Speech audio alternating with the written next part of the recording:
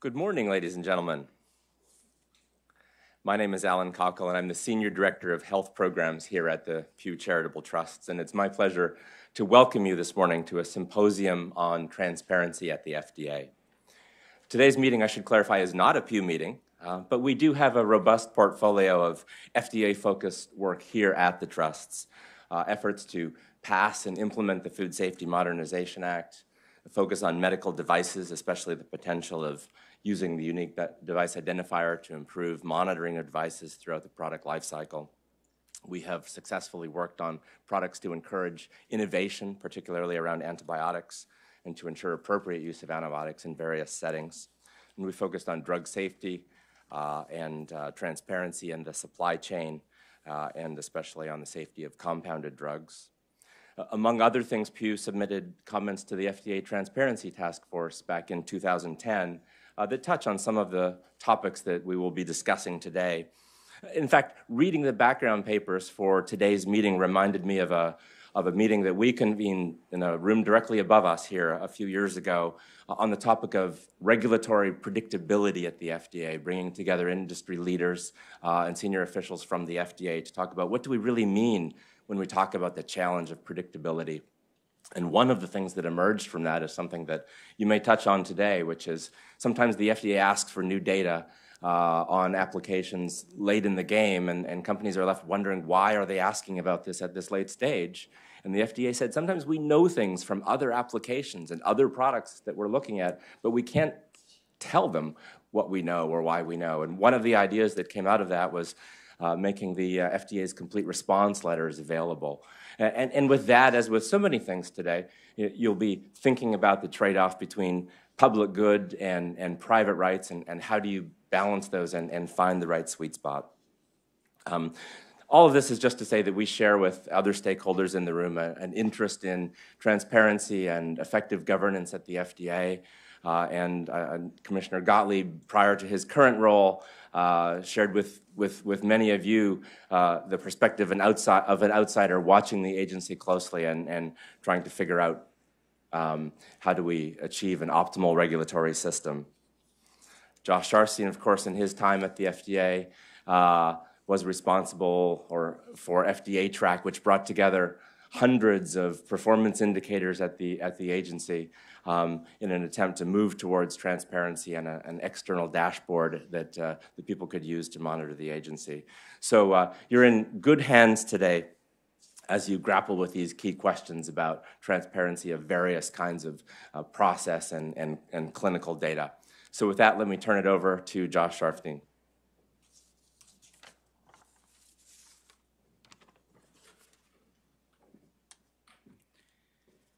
Good morning, and thank you, Allan and the Pew Foundation, for hosting today's event. My name is Josh Sharfstein. I'm the Associate Dean for Public Health Practice and Training at the Johns Hopkins Bloomberg School of Public Health and the former Principal Deputy Commissioner of the U.S. Food and Drug Administration.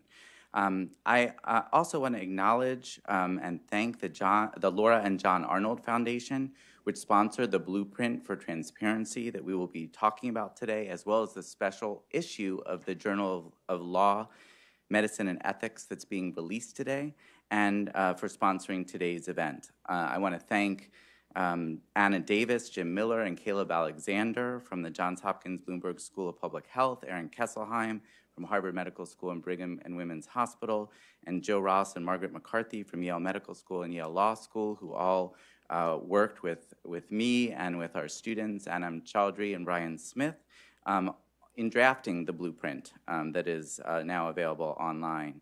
Today's discussion will take this document as a starting point and focus on critical aspects of transparency. And I also want to thank Nick Enquist and Barbara Benham and Susan Morrow and Robin Scullin and the whole team at the School of Public Health that has made today's event possible. Now, I first became interested in transparency at FDA when I was part of the transition in 2009 at FDA, where we met with about 60 different groups that were engaged with the agency. I noticed that many of them seemed to be mad at the FDA, and for very different reasons. In fact, they could be mad about the same decision the FDA made from completely different vantage points. And as we went through just meeting with group after group after group, I realized that every single one of them, if they didn't understand an agency decision, would think about it as a worst case scenario. This is what it meant. They may bring all kinds of assumptions, even if they were wildly different from group to group. And it is unquestionably true that FDA can handle a very challenging regulatory matter well.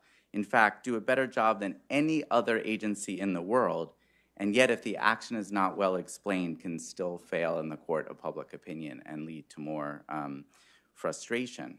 Later, when I was actually serving at FDA, I attended a press conference at the National Press Club where the agency announced that FDA had worked with NIH and industry to make available to researchers data from the placebo arms of studies on Alzheimer's disease, and that data was then going to help drive research forward faster. And I appreciated, on the one hand, how hard Janet Woodcock and the team at the CEDAR had worked to create that transparency of data, and on the other hand, that the data that FDA uses and the information and the insight that it brings has value far beyond a regulatory decision. Even if one drug fails, the information generated could actually set the stage for the next advance. Now, you heard that I was involved in transparency in 2009 and 2010, and that initial work was kind of lonely. Everyone at FDA is focused on the issues of the day, and there are many different issues that hit FDA all the time. You just can pick up any newspaper and see them. It was a little lonely, but support came from some unusual sources, including Scott Gottlieb. Even though we worked on in administrations with different political colors, Scott was incredibly generous with his time when I started in the Obama administration, and we talked about all of the essential and critical and timeless issues at FDA, including HR, the clearance process, and transparency.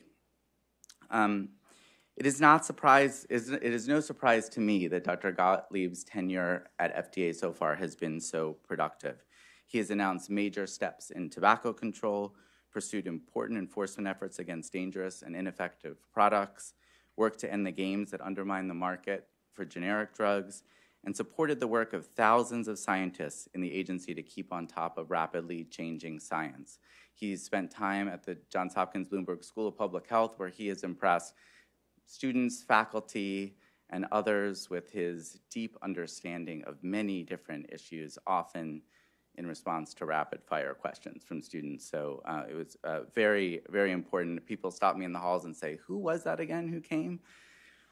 When I visited FDA for a talk on the opioid epidemic, I found Scott eating lunch with the employees in the cafeteria, not locked in a soundproof booth.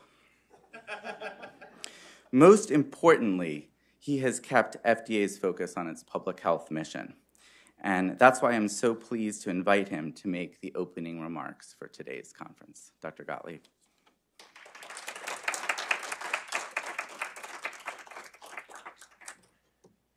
Thanks a lot. Thanks for the opportunity to be here today.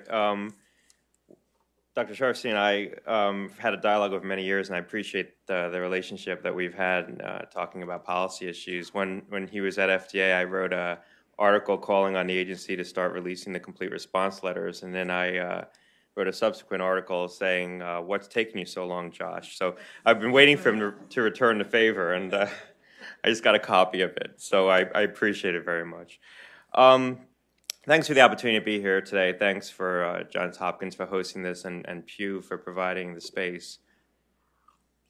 Transparency can be a powerful tool for innovation, as Dr. Sharfstein noted. New platforms for analyzing and visualizing large, complex data sets present important new opportunities for the research and development community, for regulators, and for clinicians. It allows people to harness data to advance the safe and effective and efficient development of new therapies to address unmet medical needs, to tailor clinical care to individual patient characteristics and preferences, and to communicate information supporting regulatory decision-making in ways that engender greater public confidence in those decisions. The FDA's goal is to advance transparency without reducing incentives to innovate. This can be accomplished by meeting our statutory responsibility for protecting confidential commercial information, trade secrets, and personally identifiable data while disseminating more information that supports and informs regulatory decisions and patient care once products are approved for use. With these safeguards in place, transparency is a tide that can lift all boats. It can enable stakeholders to better address common challenges in the development process, to identify areas requiring additional post-market research, and to generate the data necessary to meet FDA's gold standard for assuring product safety and efficacy. The FDA's modern transparency strategy began with Dr. Sharfstein's leadership at the FDA's Transparency Task Force and subsequent recommendations in 2010. And we continue to expand FDA's commitment to transparency today. But stakeholders continue to request greater transparency in the drug approval process and greater access to usable information on those approvals. And I believe they're right. We need to look for ways to be more forthcoming with the information we have within the boundaries of our statute and our obligations. Much of our information concerns products that are integral to people's families, the foods they eat, the pets they love, and the medicines they use. People deserve to have as much information about these products as we can possibly reliably provide. And there are more tools available than ever before to help consumers filter this information and to help third parties harness it into more usable knowledge. We have a public health obligation to keep people fully informed of the safety and benefits of the products they use to improve their lives. And we're taking some new steps to fulfill these commitments. Today I'm announcing two important initiatives I hope will provide greater transparency and efficiency in the agency's review of new drug applications and biological license applications.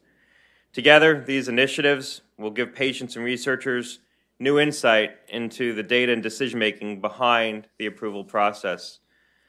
First, beginning this month, our Center for Drugs, or CDER, is launching a pilot to evaluate whether disclosing certain summaries of clinical information called clinical study reports, or CSRs, following the approval of new drug applications can improve the public's access to drug approval information.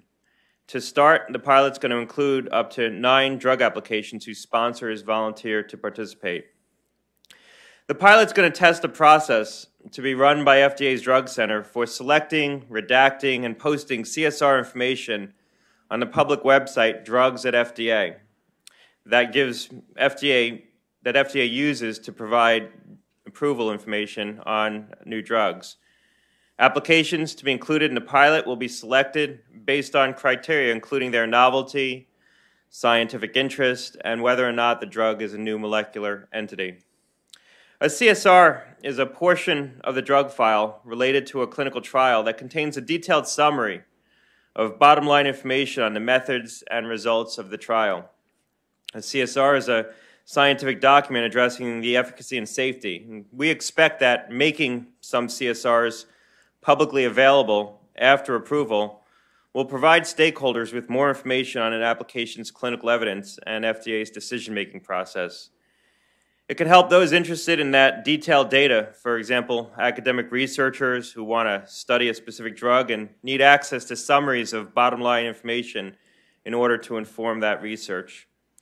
This will be the first time that FDA is proactively disclosing clinical summary reports from sponsors to the public. The CSR sections disclosed as part of this pilot will include study report bodies, the study protocol and amendments, and statistical analyses plans for each participating drug product's pivotal study. Clinical summary reports will be posted on a new FDA webpage describing the pilot program, in addition to appearing on Drugs at FDA, with the sponsor's drug approval information alongside it at the time that it's approved. One goal of the pilot is to enhance access to clinical information by medical researchers, the drug development community, and the public.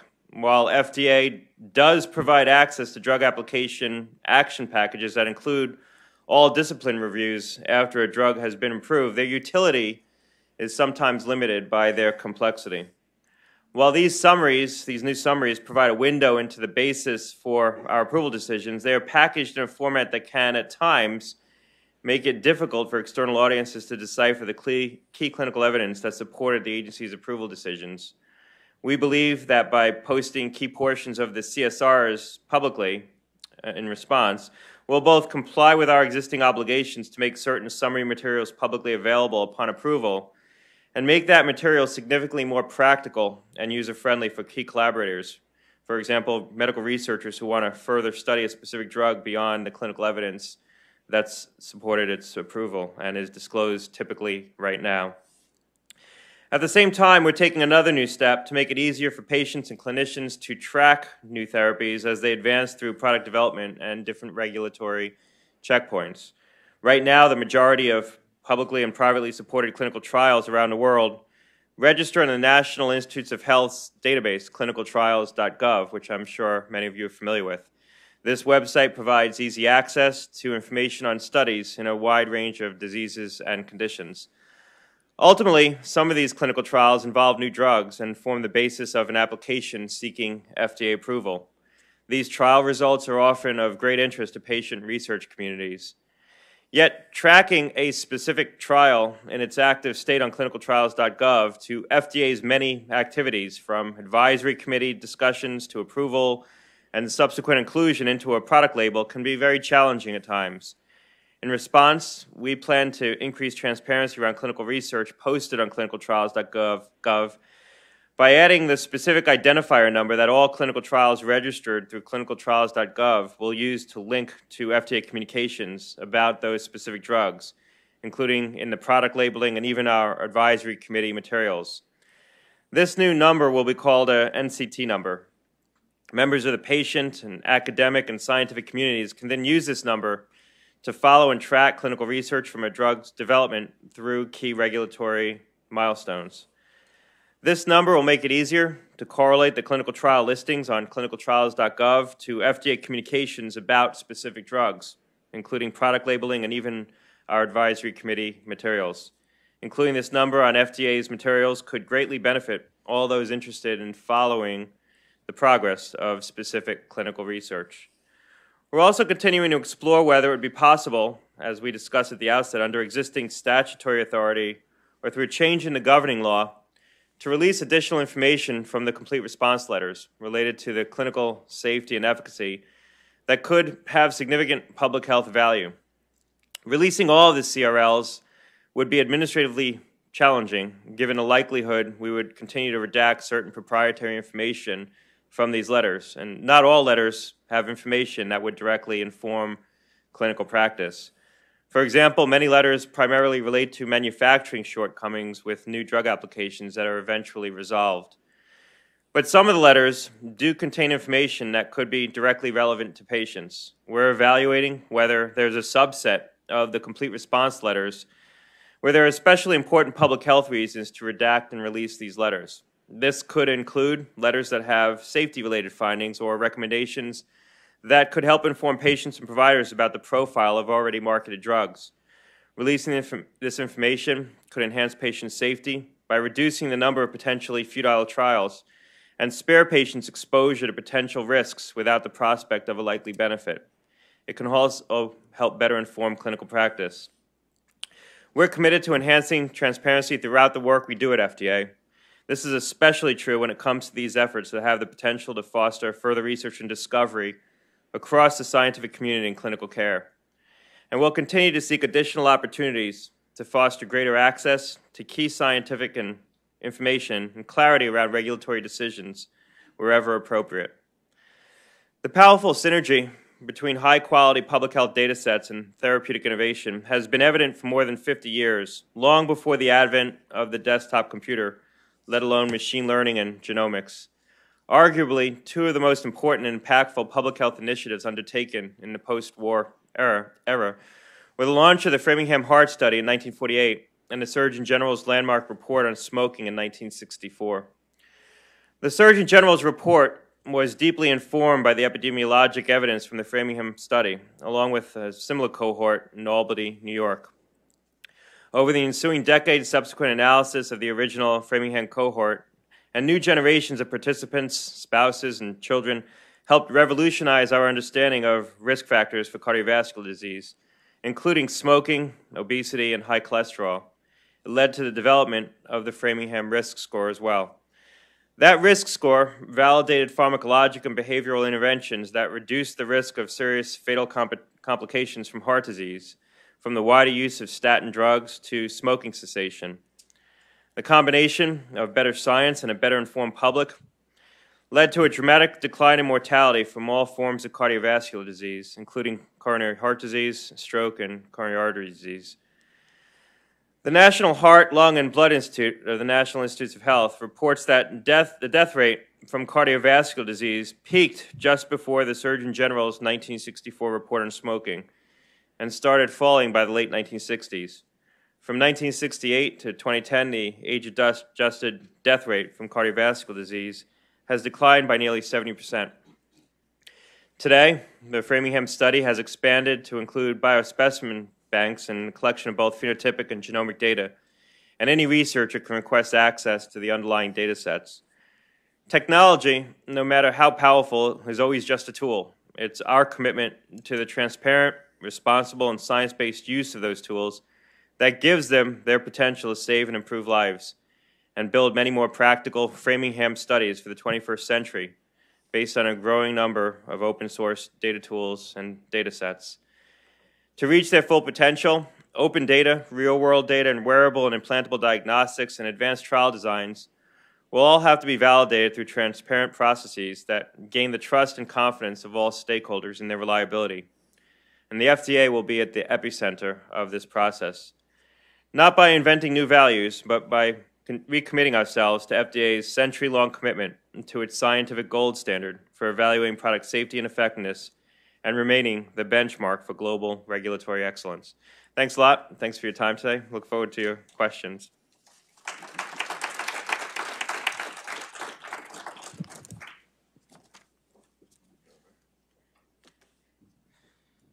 So I think people should have index cards, and if you can put questions down there and just raise your hand with them, we'll collect them, and I'll get them, and we'll be able to ask questions. I'm going to come over and get started.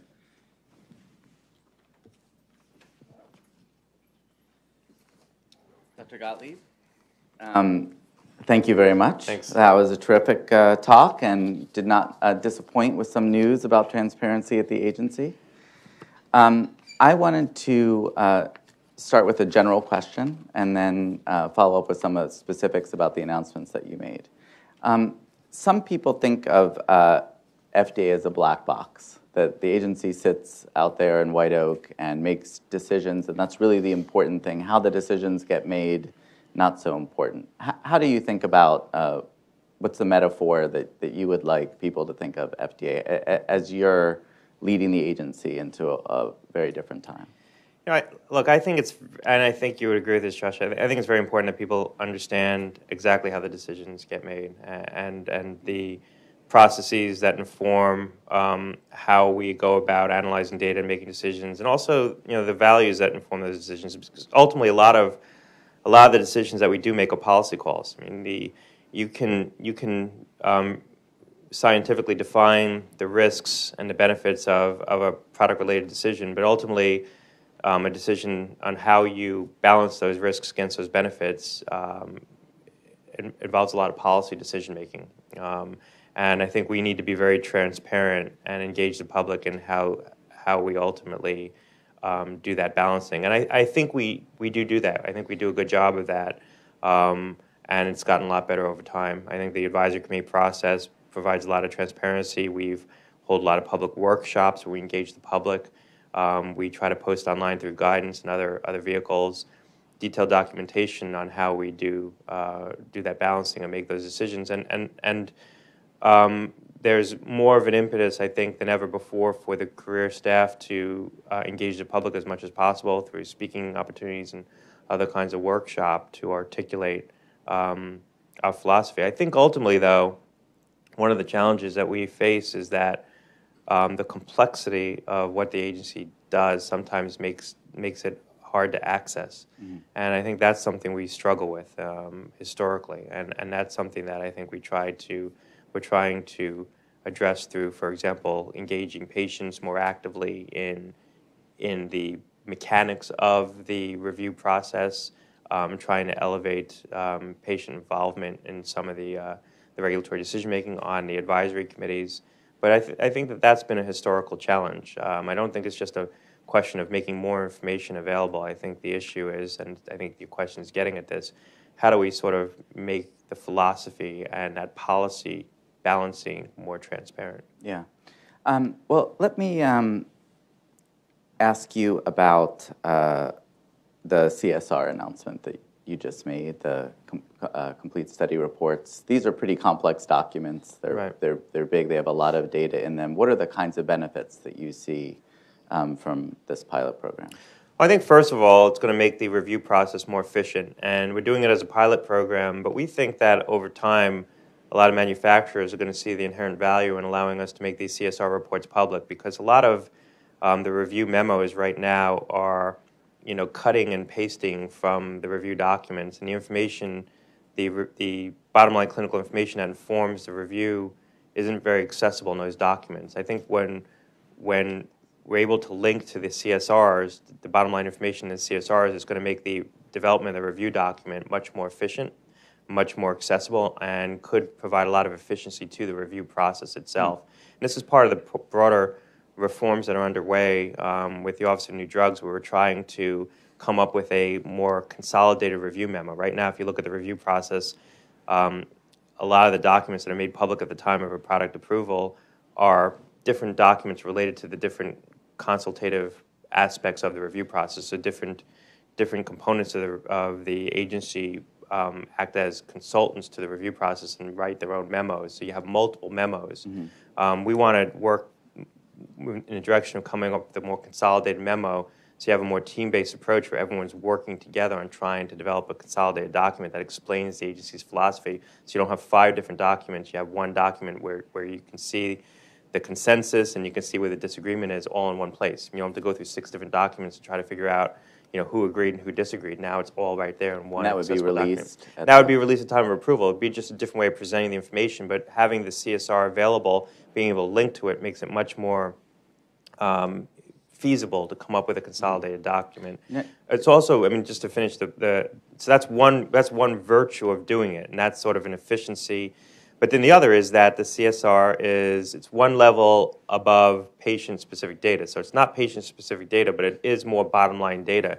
And these can run hundreds of pages. I think that having it available is going to allow third parties to do more analytics around our decision-making and do more analysis. And so you'll have research better informed by actual data. Right now, some drug companies release summaries of the CSR, but they don't actually release the whole CSR. So this would be the whole CSR.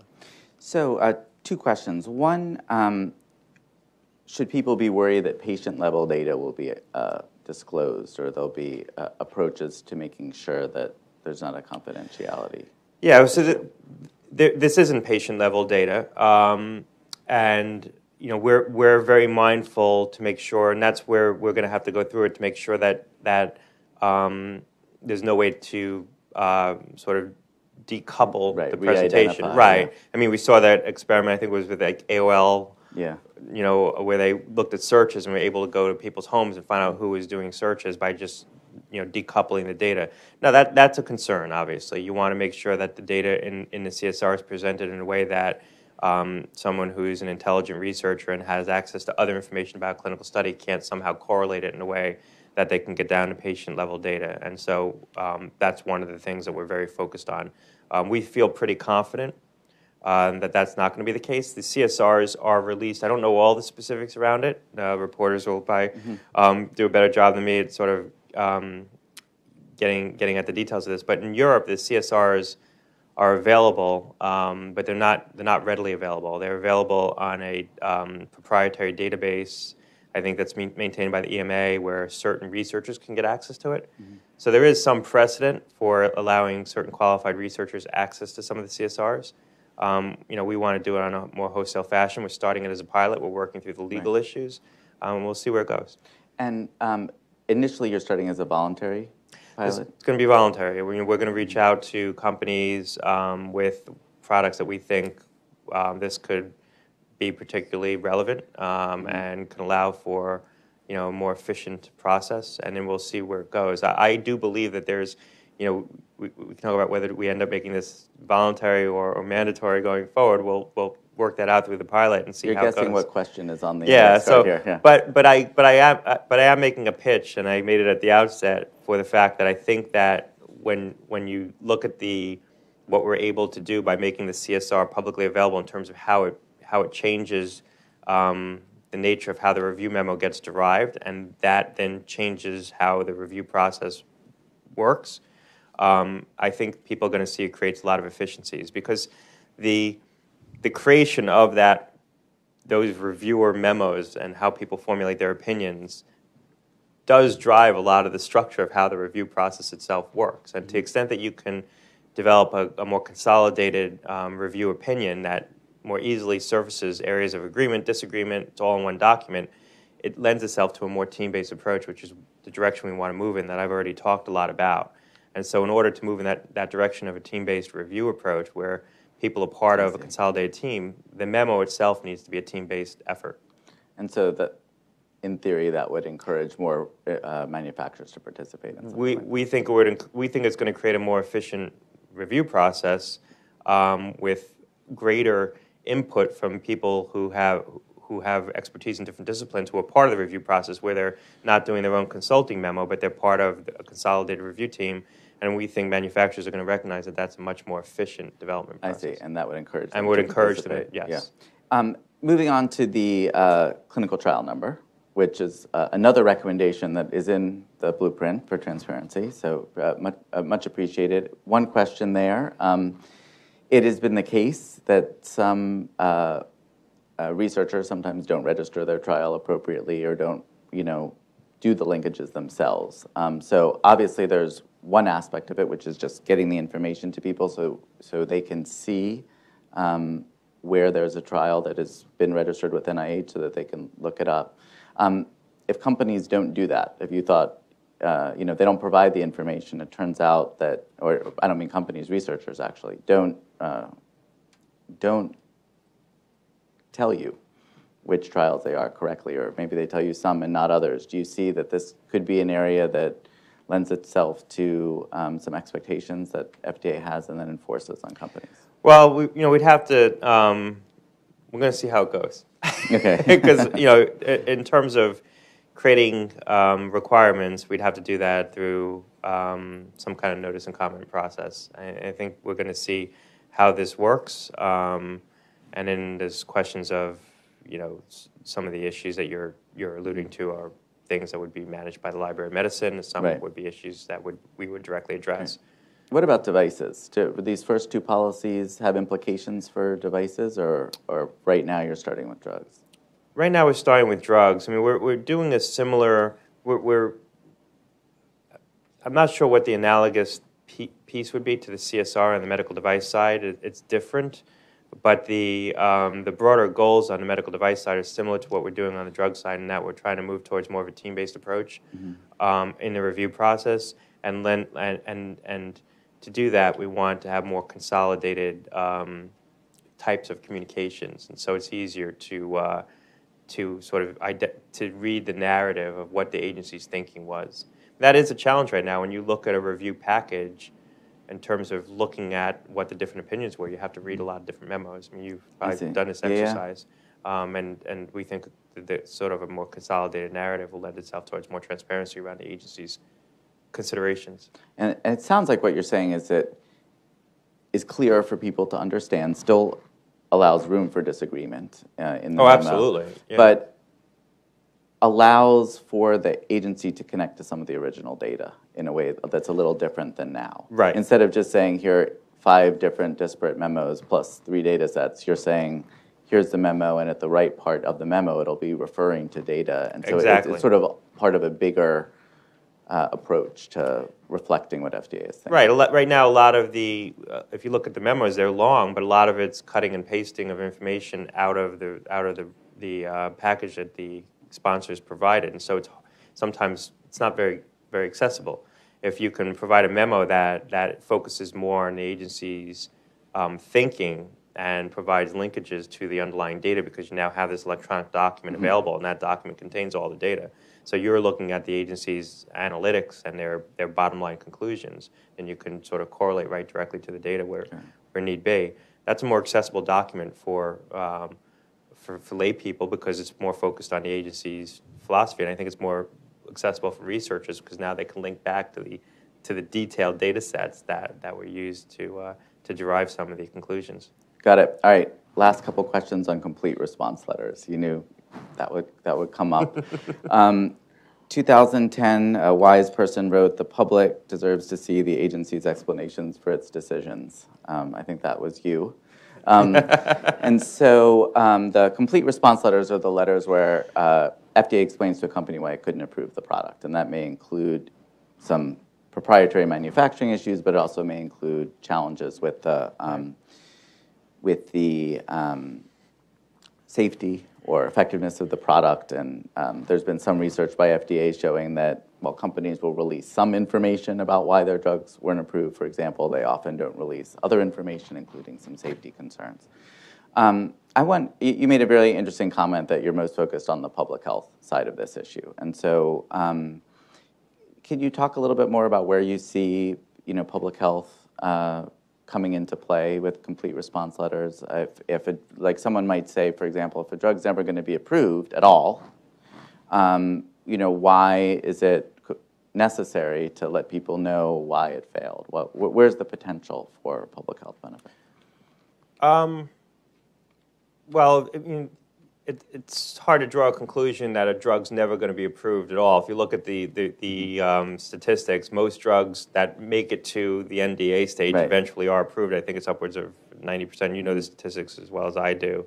But a lot of times not a lot of times, but sometimes the basis for the decision to issue a complete response will be a safety-related issue where the agency is asking for more information about a drug because of a particular concern that it has, where that concern might be relevant to other drugs, similar drugs in the category, in the class, and that's highly relevant. Or information that can inform different classes of drugs, where the agency has sort of an overall philosophy about a therapeutic space or drug-drug interactions. And so those are the kinds of situations where I think that making that information available can help inform clinical practice and public health. I think what we don't want to do, this is very resource intensive, as you know. I mean, Peter's been around this issue, you've been around this issue, and the challenges have been the resource intensive nature of redacting and making these letters public. And I want to see if there's a way to make an easy cut, and not easy, but something that can be implemented as a matter of policy, between letters that have that kind of public health value and those that have less value, might be more interesting to the investment community, but not necessarily have probative value from a public health standpoint. And I'm not sure that's doable. I'm inclined to think that it might be. We have someone working right now. We've sort of pulled like 100 CRLs, and we have someone going through them to see whether or not there are some identifiable things. So, if you look at a complete response letter, there's sort of above-the-line issues and below-the-line issues. They're kind of like the kitchen sink. When you do a complete response letter, they'll have 10 different issues, but there's really only 2 that are really driving the agency's decision. And so is there a way, in terms of how it's organized or certain kinds of information where we can extract it and say letters that have, this kind of a safety issue identified in this part of the letter, or contain this kind of information, we're going to make those public to start. And that's what we're looking at right now. I think that there might be a way to get there, to find the subset that really is important from a public health standpoint. It might be, places, for example, I'm just speculating, so don't hold me to this, places where we're asking for an additional clinical trial related to a safety issue for a drug where there's other marketed drugs that could have some relevancy. That might be an easily identifiable subset. Mm-hmm. Those are the kinds of things we want to look at. What I don't want to do is become, we have processes in place to make referrals to the SEC when there's misrepresentations and stuff like that. I don't want to use this kind of initiative where I'm, going to be eating a lot of resources from CEDAR to redact these documents just for purposes of market efficiency. This has to have some bottom line value to patients. So two last questions. This is really interesting. One more on the complete response letters. When we've thought about the public health value of complete response letters, for those that are for drugs that are already on the market for unapproved uses have risen pretty high up because sometimes there's a little bit of data out there and maybe, some intense interest on a company's part for the drug to be used for another indication. But when the chips are down and FDA is really doing its review, they don't see evidence of effectiveness. And because that drug is on the market and because there may even be articles in the medical literature saying, hey, why not try this drug for this reason, the FDA's view of that could be quite influential, coming from the perspective of the FDA is really the neutral expert agency that's able to decide whether it's a ball or a strike. Do you see potential public health value there? Yeah, I mean that's certainly a category. Issues, CRLs related to already marketed drugs. I would make 2 points. I mean, in terms of making a cut around that, that's a pretty small subset. Mm-hmm. So we might be trying to look a little broader than that, and that information generally is made public. Now that said, there could be a lot of value in doing that. So I'm not by any means saying that I don't think that's a good idea. I'm just I think we're trying to look a little bit more broadly than that, at a little bit of a broader subset, and a subset, and that could certainly be scoped into what we do, but a subset also where the information might not diffuse as readily but for our ability to release the CRLs. And so I do want to try to look a little bit more broadly than that, but that could certainly be part of a policy. Great. In the journal, there's a piece by one of your predecessors, Dr. Califf, and where he really lights up on the issue of transparency is the agency correcting misinformation that's out there. You just alluded to that possibility. And I think he personally was just incredibly frustrated when people would say things that he knew not to be true, and he felt sort of policies or procedures or whatever at the agency made it really hard for him to just go out there and go, that's just not the case. Do you feel that kind of frustration? Do you think this is an area where the agency may, be willing to jump in depending on the I feel that frustration every day. There's usually about 15 or 20 tweets that I craft that my media staff stopped me from sending out. But that's a challenge. I mean, it's a challenge for the agency because we have to be very careful about the disclosure of information. And to appreciate that, in order to do our job, we get access to a lot of commercial confidential information, trade secret information, and people at the agency take that responsibility very seriously. They take it seriously because there's criminal sanction that attaches to the inadvertent disclosure of trade secret information, but they take it seriously because they know how important it is to be able to do their public health job, to have people feel confident in sharing information with the agency. And so there's a concern that if we demonstrate that we are either not careful in safeguarding the information or will, to pursue our own policy prerogatives, sort of change our posture easily with respect to how we handle information, it could make sponsors more reluctant to disclose information and to fight us on it when we need it. And that, that could be a real challenge. And I come up against that all the time where, so for example, with the shortage situation, we want to disclose more information about what we're seeing in the marketplace and impending shortages, but at the same time, it's manufacturer data, and we need to be careful about disclosing it, or we won't get it as readily. We'll have to fight to get it.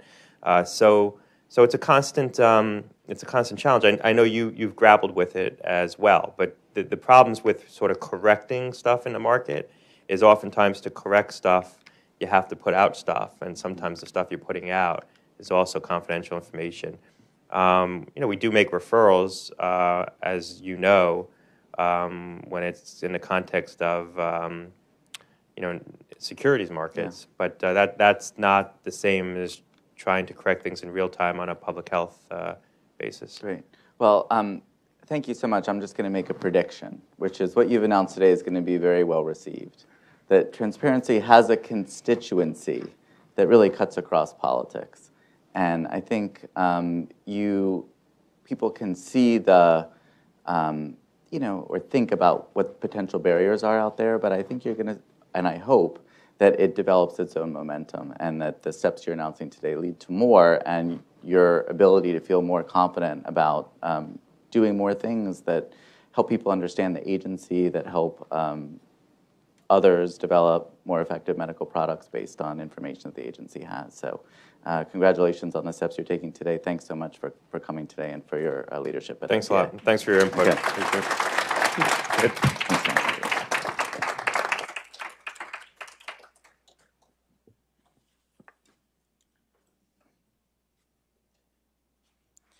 Fantastic.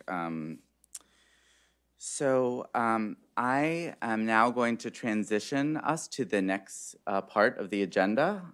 Thanks to all of you for giving questions. I got through a whole bunch of them here. And we're going to use the index cards for the next session too, so feel free to write down questions.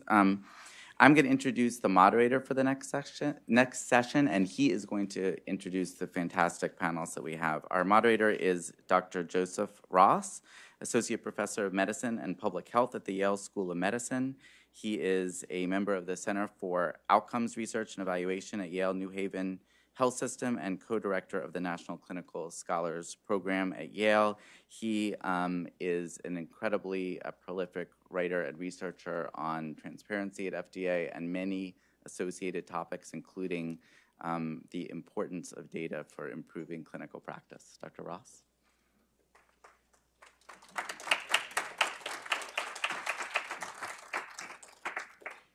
Thank you, everybody. It's such a testament to Josh to have such an incredible group of people here in this room. And I think we're done, right? I mean, Scott came up. He talked about CSRs. This portion of the meeting, we're going to talk about open data. And the way I like to think about it is more around opportunities, challenges, and implications. Specifically, we're going to be talking about two of the recommendations made in the blueprint. We're going to be talking about the sort of Category 2 recommendations around that FDA should proactively disclose communications to companies when products are not approved, that FDA should make public its clinical and statistical reviews of products not approved, and FDA should make its pooled data sets, including masked and de-identified, that are masked and de-identified as appropriate, and the FDA's analyses of these data sets. That's Category 2. We're also going to be discussing the Category 5 recommendations, and that's more around sort of the bigger picture of open data. FDA should disclose clinical study reports, and given Scott's announcement, I think for us the onus now is on sort of how to do that and how to do it in a way that protects patient privacy while ensuring usability and feasibility. That the FDA should also release the final reports that fulfill post-marketing requirements and post-marketing commitments, and that when there are clinical trial data, the FDA should take steps to proactively release this IPD. We're going to have three different people speaking today, and I'll introduce each of the three, and then we'll just have them each take turns presenting at the podium, and then we'll sit down and we'll take questions. The first speaker is Kate Dickersin, Professor of Epidemiology at the Johns Hopkins Bloomberg School of Public Health, where she serves as the Director for the Center for Clinical Trials and Evidence Synthesis. She's also the Director of the U.S. Cochrane Center. The second is Sean Coady, a statistician in the epidemiology branch within NHLBI, who runs the BioLink data repository, and he'll talk a little bit about that. And last is Matt Herder, Canadian Harkness Associate Fellow in Healthcare Policy and Practice and the Director of the Health Law Institute at, Matt, how do you say it? Dalhousie University in Halifax, Nova Scotia, which I'm looking forward to getting a chance to visit this summer. I've gotten to know Matt over the past years. He's been working with our group at Yale, CRIT, the Collaboration for Research Integrity and Transparency. So thank you for everyone who's here, and I'll transition to Kay.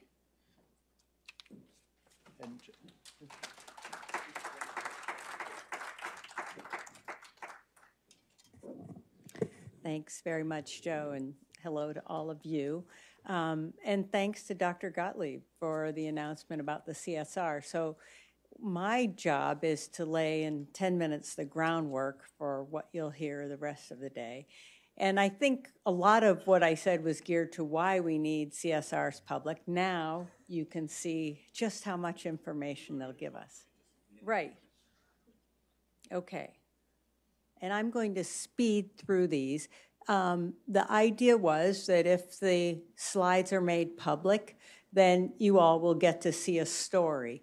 And the full story is here, but you may hear me say, and I'm going to skip this slide, and it's because it summarizes a piece of the story.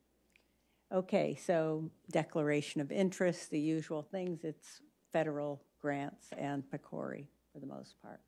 Okay, so most of you are aware of this. You may or may not have seen a slide like this, but the evidence generation piece of what we're talking about, the clinical trials, is what the FDA sees, the clinical trials and some observational studies. Then these are made into systematic reviews where you gather the evidence together and synthesize it qualitatively and quantitatively. Then we make guidelines based on the systematic reviews, and probably the hardest part of all is getting it into practice, which is implementing the best practices.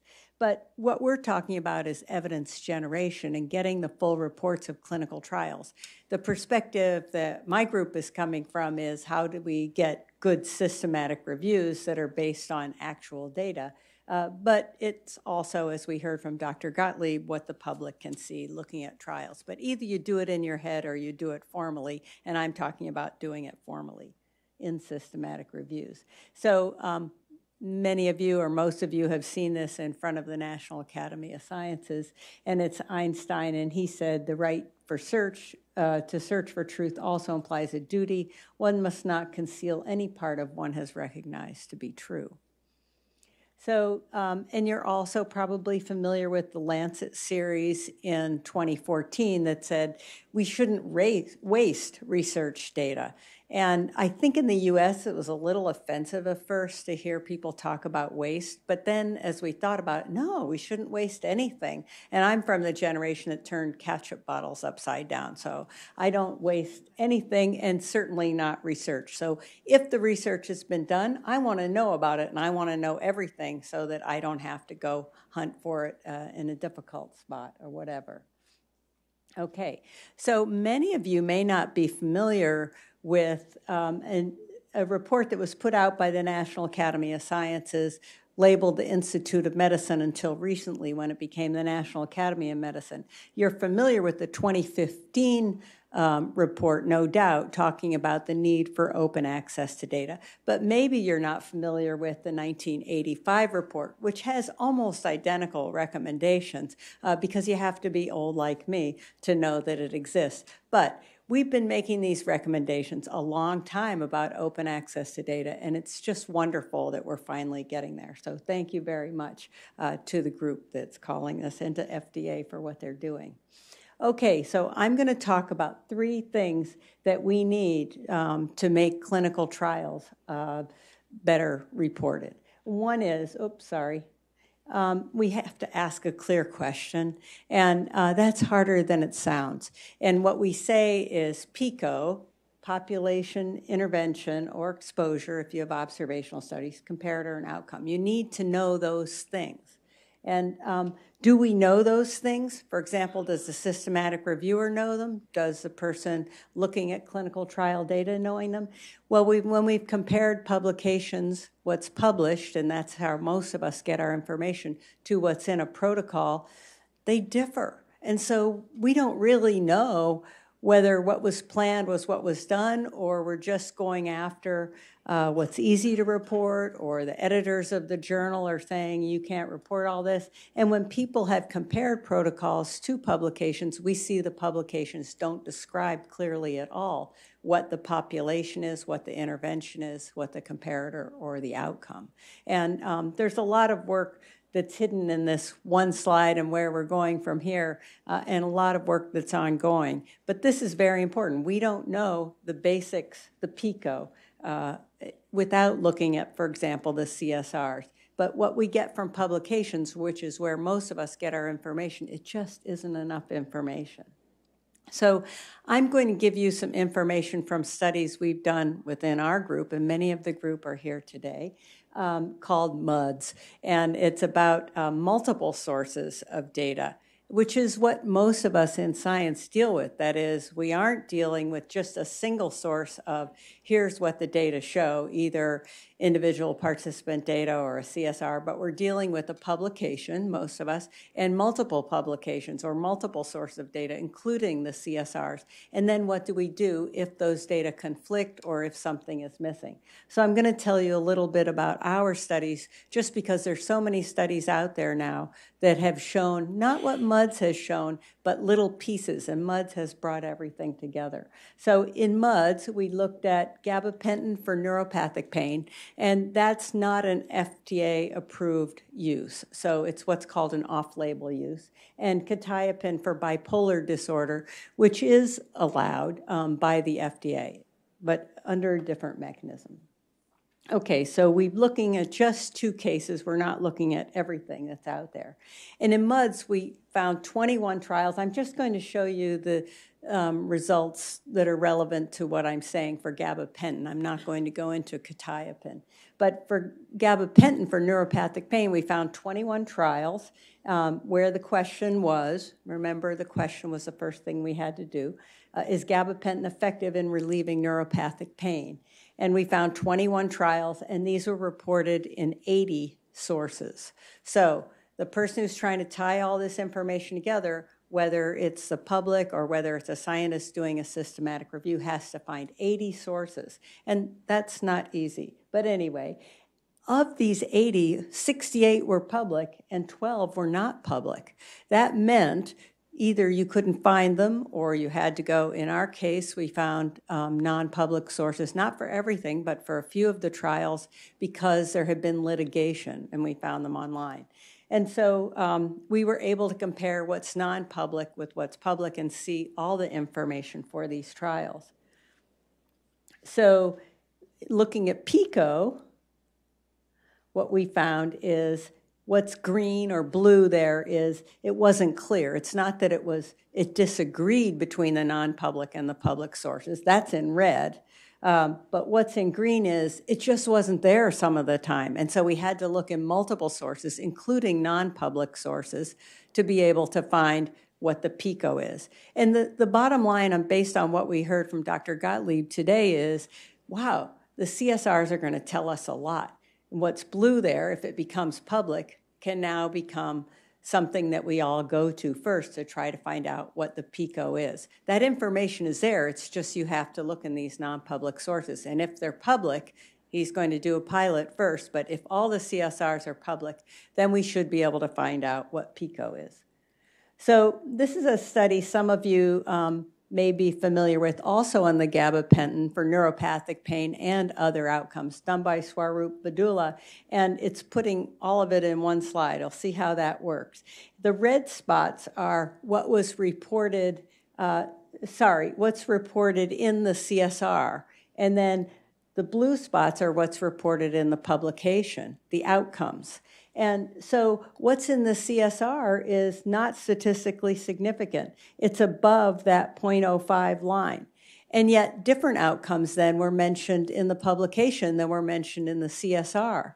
And this is confusing. The ones that were mentioned in the publication were statistically significant.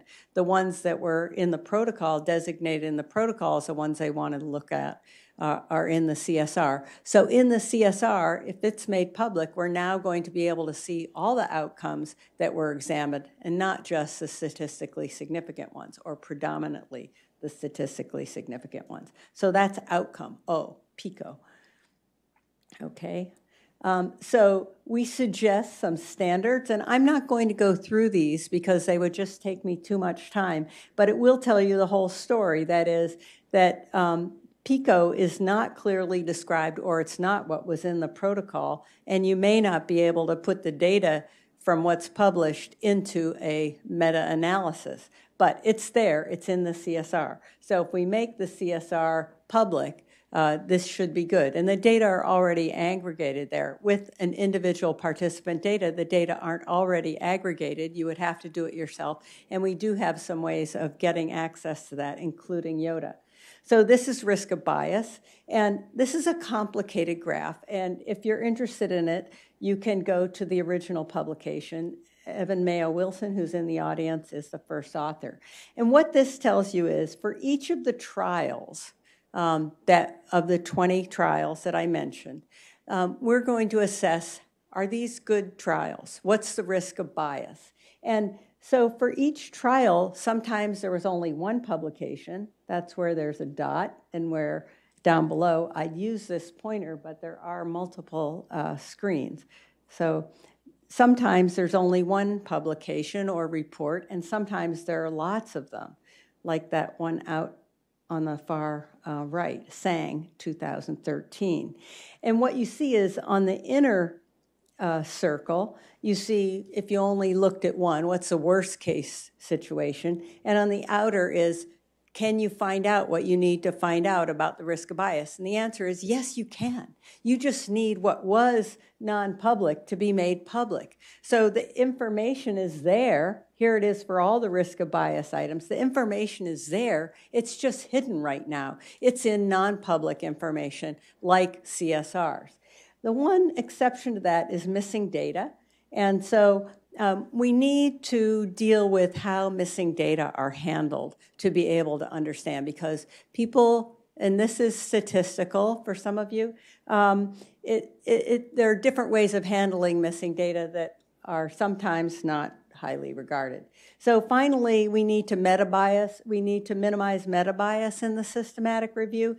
And this shows that using our data from MUDs, and Tianjing Li has a paper on this that has been submitted at least, and it's also in Evan Mayo Wilson's paper, that you can get anything from, yes, there was a statistically significant result of using this drug, to no, there was not a statistically significant result for the same outcome. That's shown all sources up there, the purple. And because the outer confidence limits for the outer tails don't cross over, you can get different results using simulation depending on which data source you use. And this is kind of scary. You can see the FDA source here is the most positive about the outcomes, is what we found. We only had 2 studies where we had FDA data. So, but the scary part here that we all should notice is that depending on the source you use, you can get different results for the same outcome. Okay, and so finally, making the individual participant data, the CSRs, and the pooled data sets and final research reports public will improve patient care. That's that bottom line. That's the graph I showed you to begin with. It'll tell us more about the methods, the risk of bias, and the results. And hopefully, I've convinced you of that. Thank you.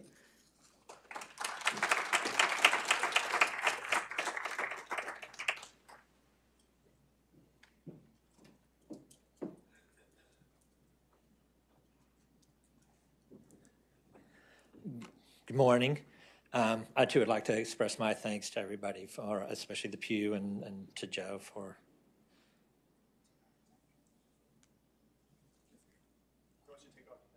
Take off the tag. Okay. I couldn't. So what I came to talk about briefly was how our institute has made data from institute-supported clinical studies widely available to the general scientific community. I'm in the Division of Cardiovascular Sciences at the National Heart, Lung, and Blood Institute, and basically to give you kind of a 50,000-foot view of how we started. Back in 1999, the Institute wanted to have a more formal approach to data sharing. And so some of the staff got together, we put together a protocol. It was approved by the NHLBI IRB, and roughly in the year 2000, our first kind of website opened up. And that IRB protocol continues to this day. So the purpose, the reason we wanted to make data more widely available was in order to take full advantage of institute-supported clinical studies. And the best way we felt to do that was to make the data as widely available as possible under appropriate terms and conditions to the largest possible audience. So in order to kind of fulfill that purpose, we had to consider essentially multiple stakeholders. And of course, study participants being first and foremost. Study participants, this is not true so much in the clinical trials, but the observational studies often have tiered consents. And so when we share that data, we need to make sure that we're taking the informed consent restrictions into account. We also want to be sure that we're taking any confidentiality and privacy concerns into account, but also respecting participants' altruism and participating in clinical research. Of course, also study investigators. Study investigators have a considerable investment in time and also their intellectual input in the design, implementation, and conduct of a study. The scientific community, making data reasonably accessible in a reasonable amount of time. And of course, the public, since it is the public dollars that have been invested in this clinical research. Okay, so all these are somewhat intertwined. I'm going to try to hit kind of upon each of them in turn, but just keeping in mind that they are essentially all linked together in one way or another. So for preparers, for the study investigators, when they're preparing data for submission to the data repository, first and foremost is you want as much documentation as you can get, as carefully prepared as you can get. So the clinical forms, the manual procedures, protocols, a publications list, other relevant documentation such as algorithms for calculated variables, just full descriptions of the data. The expectation is that all the data that was collected during the conduct of the study will be made available. That includes things like procedural tests, things like echo, CTs, questionnaire data, the outcome data. Of course, the data should be prepared in a manner consistent with the informed consent. So due to tiered consents, there could be situations where there's essentially multiple, I don't want to say versions of the data, but the data set then subsetted to participants consistent with that informed consent. For example, commercial entities would get a data set that's been appropriately subsetted to those who gave consent for commercial use. And again, there may be research use restrictions, such as only hemochromatosis type of studies can use this data, or any type of research. So we need to make sure we take those in consideration. So of course, obvious identifiers are removed, and from there, HIPAA is the primary guideline for removing the obvious identifiers.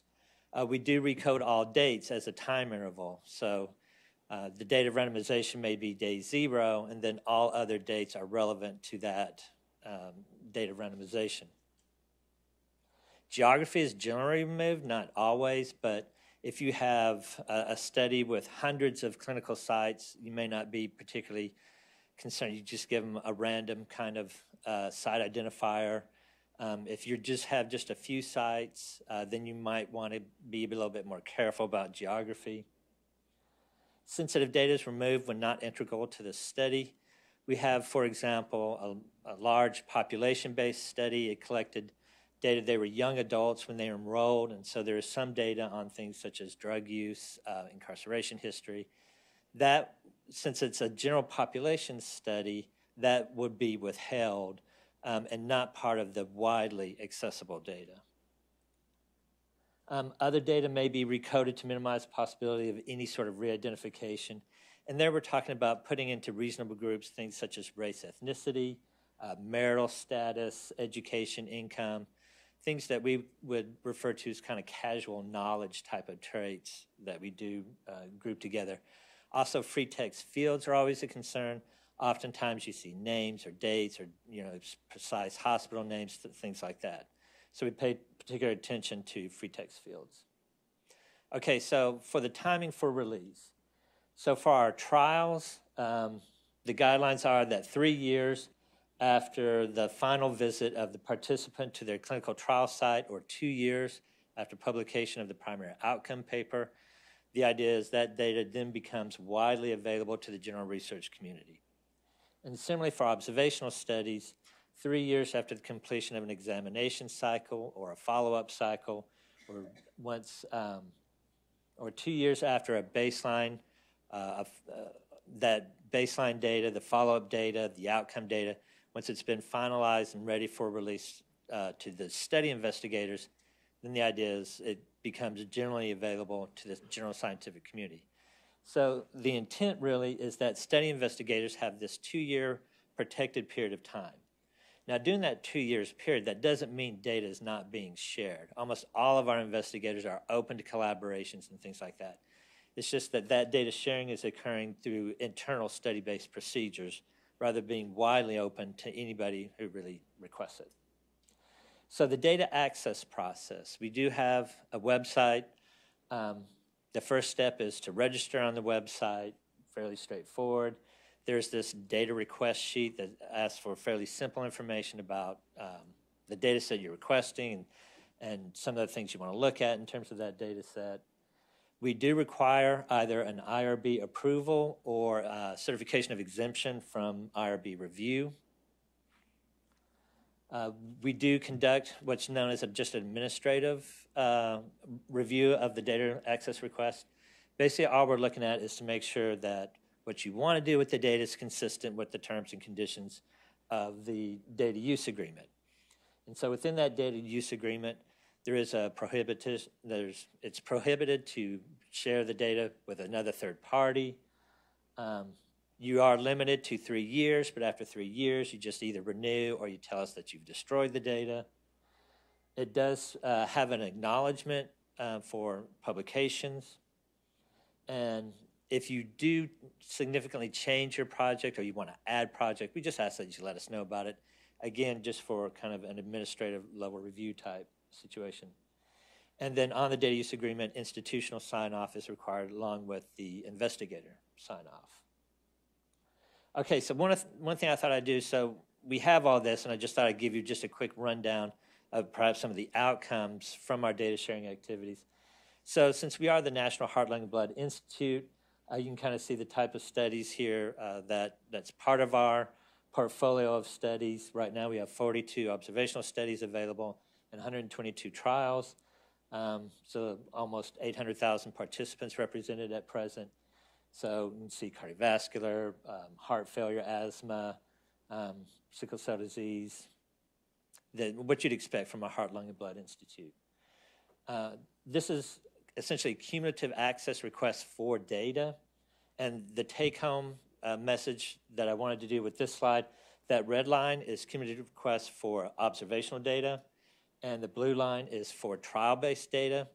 And kind of the message here is that while observational studies have kind of dominated the data access request process, you can notice that that difference has narrowed quite a bit. There's been a considerable uptake in demand for trial data for secondary use.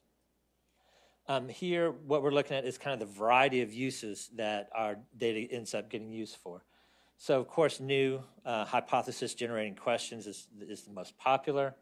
But along with it, people ask for our data for meta-analyses, both with our data and other data that they've acquired. Statistical methods, types of research, what I kind of call clinical trial methods, things looking at trial design or different aspects of analysis of clinical trials. A comparison group.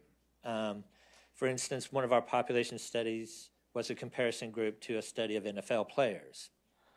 A clinical prediction, that's been a more recent, that's that top kind of blue bar up there. Very recently, clinical prediction models, risk prediction our data has been used a lot for that of recent. And then other reasons, pilot data for grant submissions, simulation studies, things like that. Publications, this is probably the primary metric for us in terms of the value that we get from releasing data, making it widely available. We have presently 872 publications, and you can kind of see the steady rise in the publications. Of course, as more data becomes available, and as the request. That's all. Oh, I should summarize. All right, so demand for secondary use continues to steadily increase. We grow each and every year. Clinical trial and observational data from repositories, they fulfill a range of needs. It's not just to replicate. It's not just for new questions. There's a range of needs that repository data can fulfill. A review for de-identification, usability, and post-request support are non-trivial tasks. Once you make that data widely available, there is an expectation that you're going to support it. And so these activities do occupy a considerable amount of time. Just to kind of give a brief overview of the type of level of effort, and this is mainly on our contractor side, but so the web platform, the maintenance, about almost 2.5 FTEs, analytics support. I didn't talk about our biospecimen side, but the biospecimen, the biorepository requires a significant level of effort as well, along with communication efforts and then the total management. And that was all I had.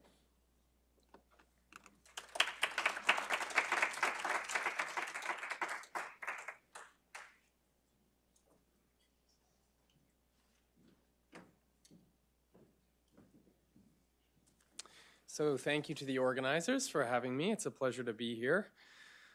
So after hearing a fair bit about the why and the how, my task is to tackle the question of what it will mean from a regulatory point of view for the FDA to increase its institutional openness. And by openness, I mean greater openness in the FDA's decision-making as well as the data behind its decisions. Recommendations 8 through 10 and 16 through 18 of the blueprint articulate concrete ways in which to improve transparency of the FDA's decision-making. Specifically, the blueprint calls upon the FDA to publish not only its decision to approve drugs and its underlying action packages, but also applications that have been rejected, withdrawn, or abandoned, which I'll refer to collectively as negative decisions. And the blueprint also calls upon the FDA to publish a great deal of the data underlying those decisions, positive or negative, including pooled data sets, CSRs, and in some circumstances, individual patient-level data. Separate from the benefits of patient safety and innovation efficiency that we've heard a little bit about already, publishing a more fulsome set of data and decisions will also afford 3 important benefits to the institution of the FDA. So the first institutional reason for greater openness concerns institutional memory and agency discretion. The second surrounds regulatory harmonization. And the third reason is one of good governance. So I'll develop each of those in turn, and I'll start with institutional memory. It has become received wisdom within the FDA that certain information, including negative decisions and non-summary data, cannot be disclosed because it constitutes commercial confidential information. This obscures a much more nuanced history within the FDA itself about what information it has chosen to disclose at different points in time. And it also obscures flexibilities that legal scholars outside the FDA have repeatedly suggested could be invoked in the absence of legislative reform to improve transparency at the FDA. At times, the FDA has agitated for and successfully exercised its discretion in the direction of transparency. The remarks of former Commissioner Donald Kennedy, emphasizing a democratic rationale for transparency in the late 1970s, are often cited. The efforts of various FDA officials, some of whom, like Robert Temple, who are still at the FDA today, to push for public disclosure of what was referred to in the late 1970s as the 2-inch, 2-foot, and 20-foot data reports should be known more widely. But even before those initiatives in 1972, the FDA had authored a set of public information regulations under the Freedom of Information Act, which allowed public disclosure of the safety and effectiveness data behind drug applications that were rejected, abandoned, or withdrawn unless, quote, extraordinary circumstances were shown. In other words, as early as 1972, the agency proposed and briefly implemented a practice of disclosing safety and effectiveness data underlying the very sorts of negative decisions that the authors of the blueprint are calling for today. As well, in 1974, the FDA announced its intention to publish summaries of safety and effectiveness data behind drugs it approved, even though a statutory authority to do so was not codified until the passage of the Hatch-Waxman Act in 1984. On its face, Section 104 of that legislation also imported the agency's interpretation of the FOIA law, but widening it to include not only the safety and effectiveness of data behind rejected, withdrawn, or abandoned marketing applications, but also approved ones as well. Then Congressman Henry Waxman sponsored the addition of the disclosure provision to the bill. After it was passed in the House, however, then Commissioner of the FDA, Frank Young, wrote to Senator Hatch advising that the FDA would consider that the extraordinary circumstances test would have been met, provided the sponsor demonstrated the data had ongoing commercial value. The fundamental point here is less about where the FDA ended up and more about the discretion that the agency continuously exercised about what is and what is not CCI. Court decisions through the 1980s and beyond constrain that discretion, but so too has the agency gained a statutory mandate from Congress to disclose safety alerts, warning letters, links to clinical trial registrations and results, as well as, quote, other materials deemed relevant by the FDA to the question of drug safety. Implementing the blueprint's recommendations would serve as a critically important reminder of the discretion that the FDA continues to enjoy about what information it can and cannot share, and to correct a problem which is, to some extent, a problem of its own making. The second institutional reason to improve the transparency of FDA's decisions and data concerns regulatory harmonization. For years, regulators have espoused this goal of harmonizing policies and procedures, resulting most notably for today's purposes in the creation of a common approach to the formatting of drug submissions. Apart from the pilot that we heard about this morning, insofar as the FDA continues to withhold negative decisions and non-summary level data, including CSRs, and individual patient-level data from public purview, the U.S. regulator is apt to be out of step with other jurisdictions. The European Medicines Agency is already proactively publishing CSRs, and other regulators are following suit. Health Canada, for instance, has introduced regulations into Canada's Parliament, which, if passed, would require publication of safety and effectiveness data behind all approved, rejected, or withdrawn drugs unless the data was not actually relied upon during the review process, or the data in question is deemed a method or assay which is exclusively used by the sponsor in question. If these jurisdictions succeed in enacting these new disclosure regimes, the FDA's policy of non-disclosure will put patients, physicians, researchers, and companies at a relative disadvantage in terms of what they can learn about the FDA's decision-making compared to foreign regulators. Further, if the FDA chooses to go its own way and maintain the confidentiality of negative decisions and non-summary data, it may soon find itself forced to disclose information in response to regulatory decisions outside the United States. That is because the legal category of commercial confidential information does not extend to information already in the public domain. As the EMA and Health Canada render regulatory decisions and publish the underlying data, the FDA may face an increase in requests under FOIA legislation for information which, by virtue of its availability from foreign regulators, can be CCI no more. In this sense, the FDA would not only be out of step with its regulatory partners, but risk losing a level of control over its own processes, in particular about the timing of disclosure. Which takes me to my third and final reason for improving the transparency of FDA decision-making: good governance. Much has been said about the potential to better inform actors, patients, physicians, researchers, and industry outside the FDA, were the transparency of its decisions to improve. If the FDA really is unique in the analyzable data sets it secures from industry, then the benefits to pharmaceutical knowledge production and patient safety can hardly be understated. However, the benefits of opening up the FDA's decision-making to public scrutiny are not one-directional nor purely instrumental. Rather, there are benefits to be gained from within in terms of the decision-making performance of the agency itself and in terms of the larger public function the agency serves. As Daniel Carpenter puts it, access to the FDA's decisions and the reasons that underpin them, not just the data, are important for patients and researchers, but also citizens. Studies comparing the outcomes of the FDA and the EMA reviews of the same drugs based ostensibly on the same data vaguely allude to the fact that economic, political, and social cultural factors may account for any observed discrepancies between the two regulatory outcomes. And a cadre of social scientists who have closely observed the FDA and other regulators from within have done well to explain what those factors look like in a series of cases. These studies and the openness of public advisory committee hearings provide only a glimpse of the full complexity, contingency, and contested nature of regulatory decision-making.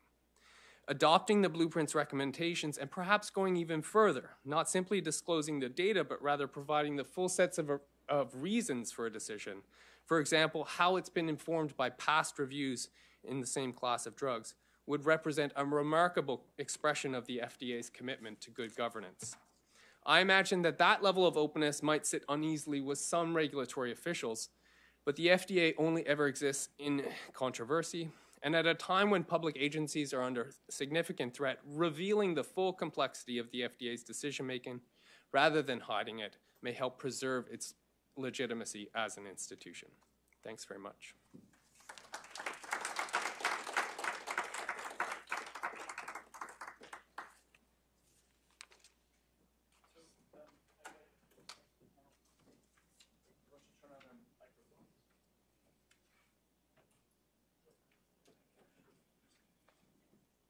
We have a bit of time for questions. Anyone who has questions they want to put down on the index cards, pass them forward, and I'll get us started. Just thank everybody, the three panelists, for getting us started on a great discussion. I think that while people are passing in questions, I think it'd be useful for us to start with the issues around sort of usability and feasibility when we think about open data. There's a number of moving parts. When Sean, when you spoke, you talked about the work that's done to de-identify the data and prepare it. That's mostly around the issue of distributing IPD, not the clinical study reports. But if we focus on the clinical study reports, you can imagine that the efforts that are needed to privatize or make sure that there's no patient information in a CSR are actually more difficult than in a flat data set, where it's easier to sort of to aggregate up and to strip identifiers in whole as opposed to page by page.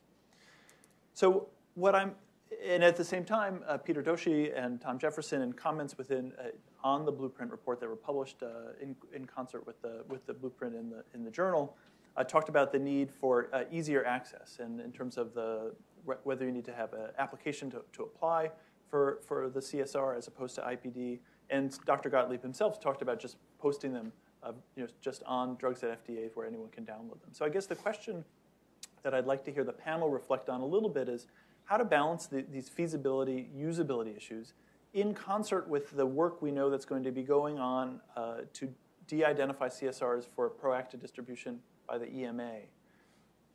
How do we make sure that the CSRs that are made available can be used? And what kind of a pathway for access do you envision is the best? And I think ideally what Dr. Gottlieb proposed, which is bold, would be best for science. But maybe if you guys could sort of just talk about it one by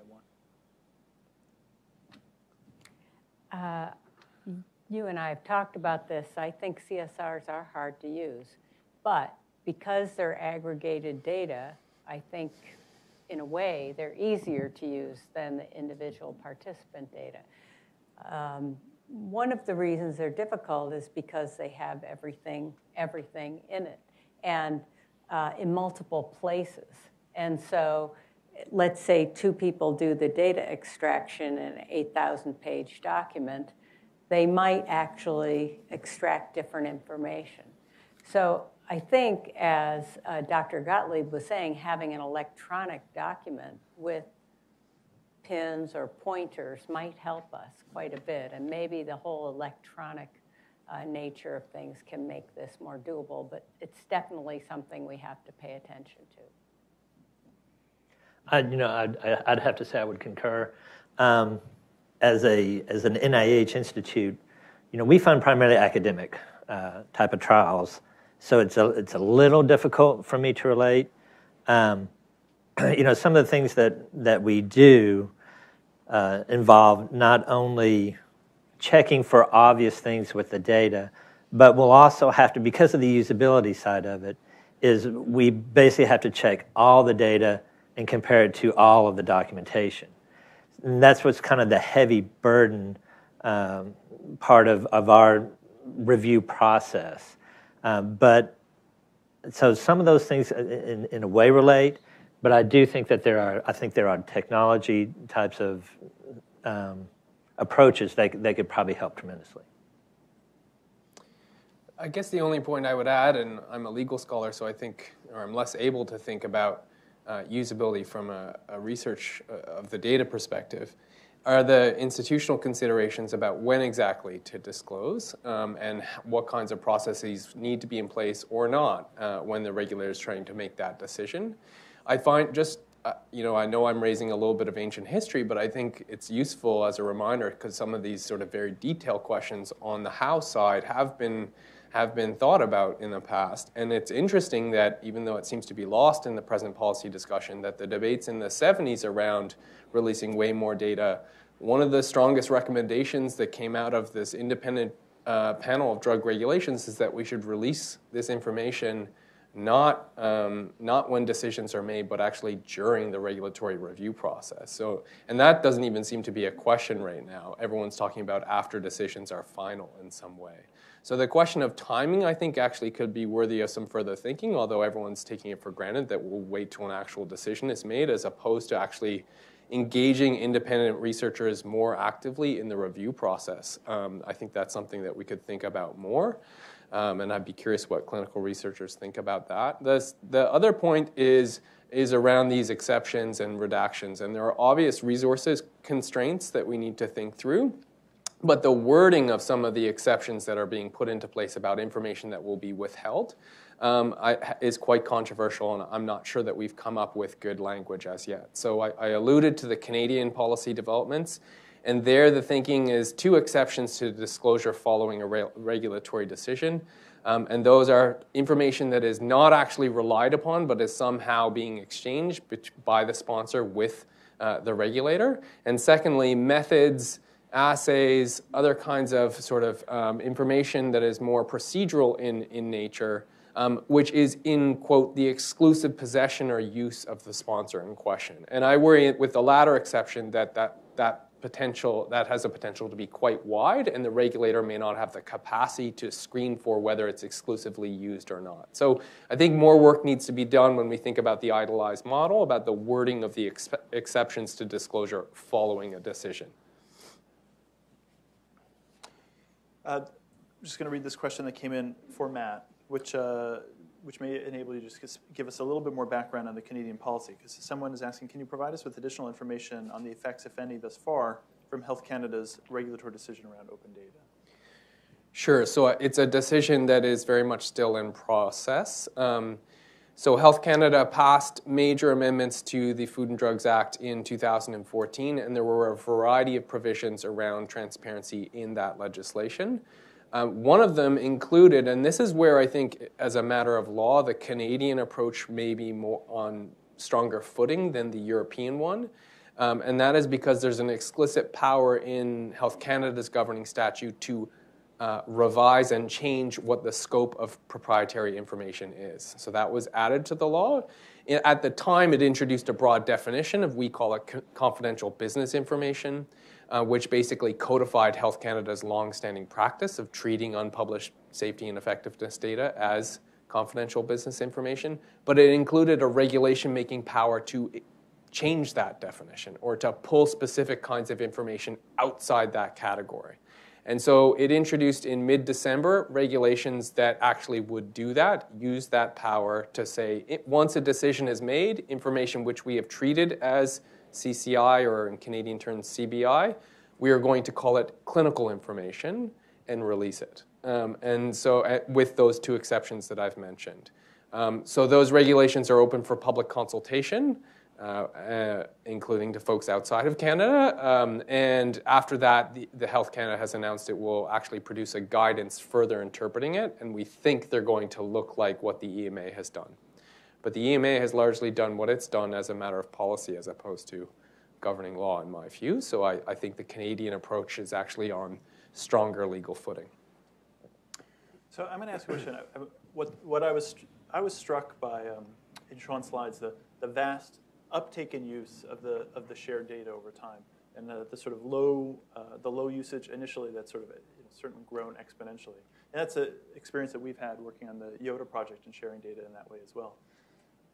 And contrasting that with, this blueprint is really about sort of forward thinking going forward, sort of what can we do to make the regulatory world, public health world better, more informed going forward. Yet when in your presentation, the vast majority of the work that you were describing is about gabapentin, a drug that's been on the market for 25 years, but remains one of the most commonly used today. How do we think about retroactively applying some of these recommendations? How do we think about these drugs that are in wide use, where the likelihood of CCI is probably substantially diminished around both the IPD and the CSRs? I'm so glad you brought that up, because there's so many drugs that are in current use and are highly used, like gabapentin, and that's off-label use, so we haven't even gone there. And how are we going to get the data? So we could go, and that 2015 data sharing recommendation from the LL.M. recommends starting, I think, 2007, anyway, recently. And, but there are many, many drugs we use that were approved before that. I think some of this stuff can be released, and it's there. And maybe we should just release what we can. And do you think that there's a group, there's medical researchers who are going to take advantage of it? That's always the question, right? Like in the slow uptake. Like, systematic reviewers will, absolutely. But again, we have to deal with this wading our way through the CSRs, which can be a big job, and I don't know that electronically they're set up right now. One of the things I was going to bring up when we were having the discussion, and maybe it's just my naivete, but do we know how CSRs are put together? And my understanding is that it's multiple people at industry, at a company, are putting it together. And maybe if we modify how they're put together, they can be easier to wade through and less duplication of effort. It's a great question. I'd probably have to ask a question first. So in terms of what gets released as with the CSRs, would that be prepared by industry, or is that something that FDA is going to do? I think it's a good question. I would expect it will be prepared by the sponsors as part of the submission process. But FDA would probably have a close hand in ensuring that it's appropriately de-identified. So, one of the issues that we have with... Correct me, Josh. So one of the issues that we have with, these academic trials and studies done by a lot of different, academic units is that there can be a lack of consistency in the way they're prepared. And I think that's one of our kind of hurdles, is to try to get more consistency, but you got to maintain that flexibility too in the way that data is prepared. So if some of those could be done more centrally, then I'm just kind of in a way talking off the top of my head just from our background. Then some of the legacy types of CSRs, that might be the way to get those released, but it would probably have to be targeted, and I'm not sure how you would try to set your priorities on targeting those. So I would just add a wrinkle there is that, consistency in the name of usability seems like a good thing, but it's if we're standardizing, the question of standardizing to what becomes quite critical, because if we think about multiple jurisdictions with different sort of definitions of what's proprietary, what's not, how far you need to go in terms of de-identifying the data in light of privacy concerns. There's a concern also that if we make it easier such that industry formats this one time for multiple submissions for public disclosure eventually, that the sort of greatest protection of privacy, for example, in Europe, which I understand to have to be stronger as a matter of law than in Canada or the United States, for example, is going to make compromise the ultimate usability of those documents. And I don't think it's hard to imagine the highest standard in terms of protecting privacy and the largest scope of what's proprietary and what's not, doing a lot of work in the process of coming up with one common submission. So Admittedly, there are efficiency concerns about having to do this multiple times, but there's also a trade-off with which standard is going to undermine the usability of those documents as well. Yeah, we've been doing our data repository for 20 years, and we can't come up with one. Right. You know, because we're up against NIH policy and you know, our own policy and people's own perceptions and things like that. It's hard. Yeah. Well, what strikes me with that comment is, on the one hand, in your comments, you talked about how as Canada and the EU get ahead in terms of what they're releasing with respect to CCI, it can undermine the sort of argument for retaining information within FDA. But on the other hand, if they're not releasing certain patient identifiable information that makes the documents usable, the FDA may actually get out ahead of them in terms of their, which sets they're going sort of in slightly different directions, although both are moving towards greater transparency. Yeah, it's quite dynamic, you know, as to which regulator is going to lift or pull others up or down. You know. But don't we have reporting standards for papers, and then each journal says, yes, and we also want this or whatever, like ICMG asks for registration by a certain date, which is, you know, a fine-tuning, and then they either endorse or implement the reporting standards, and it hasn't actually worked that well. But I think that if we have reporting standards, we can certainly have standards for the CSRs. Well, so I'll just note that having participated in some of the discussions on the European side, there is a real need for standard setting, particularly from statistical associations, around appropriate de-identification and what needs to be taken out, as opposed to the HIPAA standards that FDA generally uses. The European Union is pushing much farther, which has the sort of risk of making the data unuseful. Sean, I wonder if you could speak to something. So, when one of the biggest concerns when you start talking about making data more available around both among medical product industry and clinical researchers is that people won't want to participate in trials because they're concerned that their data is going to now be made available. And this came in as a question. What was your experience or the experience of NHLBI when it put this policy forward, started making the data available? How did it affect clinical trial enrollment? How did it affect clinical investigators applying to use NHLBI funds, knowing that they were now going to have to make their data available? Okay, that's another great question. So in the beginning, there was resistance. I think from both the observational studies and the trialists. Probably the observational study people were a little bit more open because by design, an observational study is meant to generate many questions, But everybody wanted to make sure they had that opportunity to ask the questions they really wanted to. And I think observational study folks kind of caught on a little quicker. Probably the clinical trialists now are about where the observational study people were, as they started to get to be more open. From the trialist perspective, a lot of it has to do with understanding the nuance of the data, and the trialists who put so much effort into that study feel that they're in the best position to analyze it. And, we can understand that. That's why we do have a 2-year protected period of time. Given the whole push with the Institute, the medical journal editors report, the LL.M report, and even with clinicaltrials.gov, I think the trialists are now at the point where they understand the need for open sharing. But again, the hows are still, I think, a problem.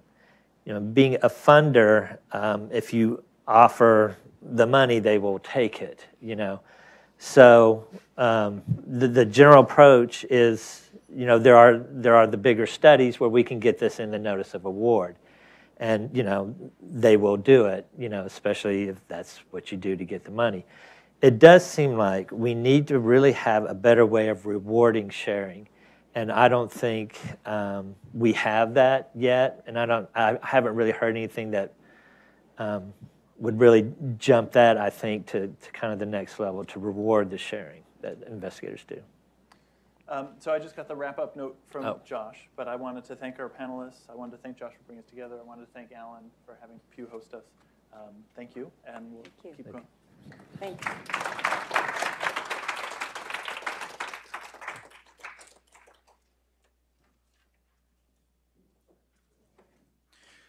Well, thank you very much. That was really terrific and really right on point to have an announcement about the study reports being made available and then have such an incredibly informed discussion about the utility of those very reports and some of the challenges, strengths, and weaknesses of those reports to really advance medical science right afterwards was terrific. So thanks so much, and thanks to Dr. Ross for moderating. I also wanted to specifically thank Mike Stebbins for his work with the Arnold Foundation, getting this whole project together, and to thank C-SPAN 3 for being here and broadcasting. Made me think, as I was listening to these presentations, you know, if somebody is just clicking around, doesn't know all the acronyms, lands on this discussion, what is it about? How does it affect them? And in fact, transparency at FDA has just a huge impact on many different people. And I'll give some examples. I think patients may want to know what happens to promising products. They've heard about it. There's something in development. Did it get approved? Does it work? If it didn't get approved, why not? Those are pretty basic questions that if you or someone you love is suffering from a disease, you want an answer to. Doctors care a lot about transparency. I don't know if this is going to be playing in any waiting rooms, but the physicians can learn a lot from the data, and we talked about that. You heard this on the previous panel about whether drugs actually work for certain topics, for certain populations of patients, and the data we're talking about can really extend what's in the published literature and really help inform clinical practice. Researchers can learn about development pathways that don't make sense, or as Dr. Gottlieb said, some findings that are happen with one drug could have implications for other drugs. It could actually save time and money and lead to cures faster. And then we're now going to talk about another constituency that's pretty important to the whole process of medical products, and that's the companies that make them and the people who invest in those companies. And so it is my pleasure for this part of the conversation to invite Jonathan Leff to join me up here, and I will come over and introduce him, and we'll get started.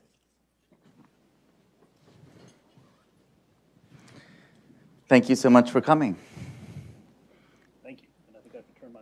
Okay, great. Jonathan Leff is a partner with Deerfield Management and chairman of the Deerfield Institute. He joined this company in 2013. The company focuses on venture capital and structured investments in biotechnology and pharmaceuticals. Prior to joining Deerfield, for more than 16 years, Jonathan was with Warburg Pincus, where he led the firm's investment in biotechnology and pharmaceuticals. He's been active in policy discussions related to healthcare and medical innovation, served on the executive committee of the board of the National Venture Capital Association, and led that group's life sciences efforts. He's also served on the Emerging Companies Section board of the Biotechnology Industry Organization.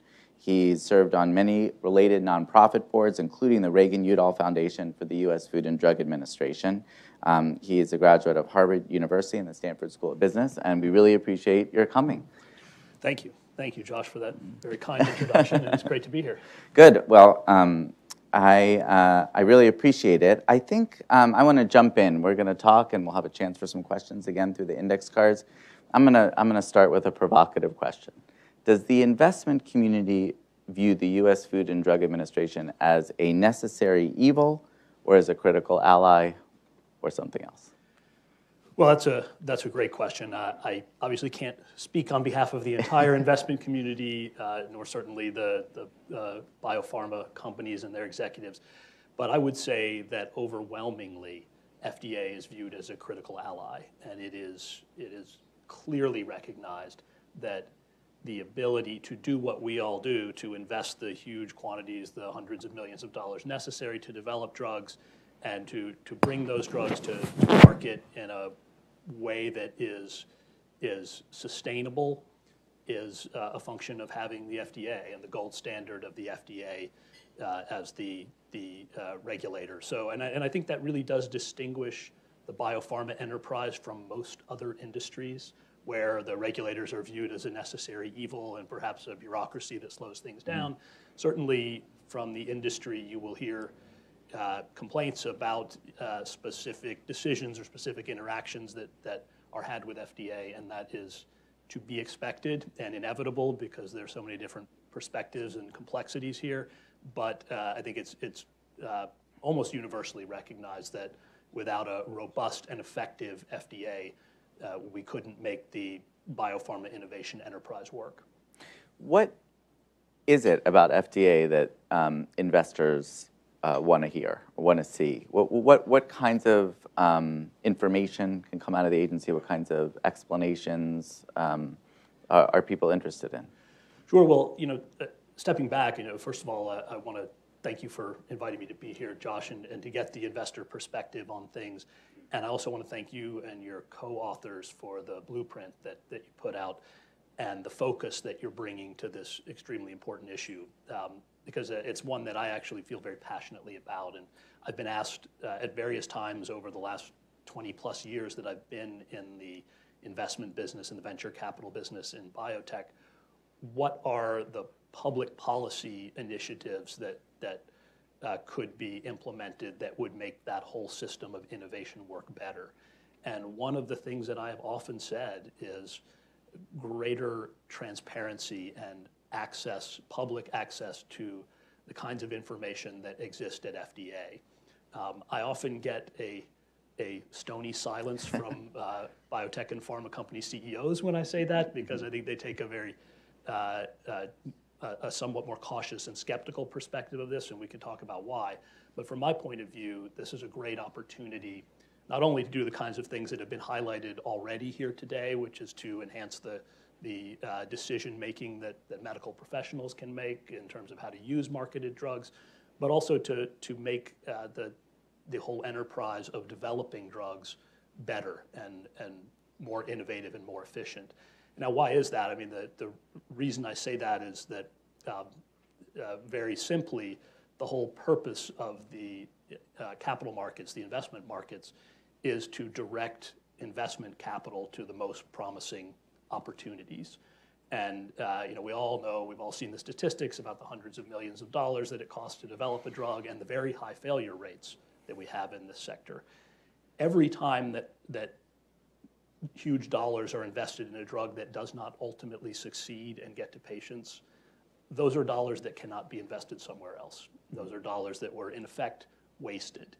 Now, you're always going to have that happen because there's so much uncertainty. Can't be right all the time. You can't be right all the time.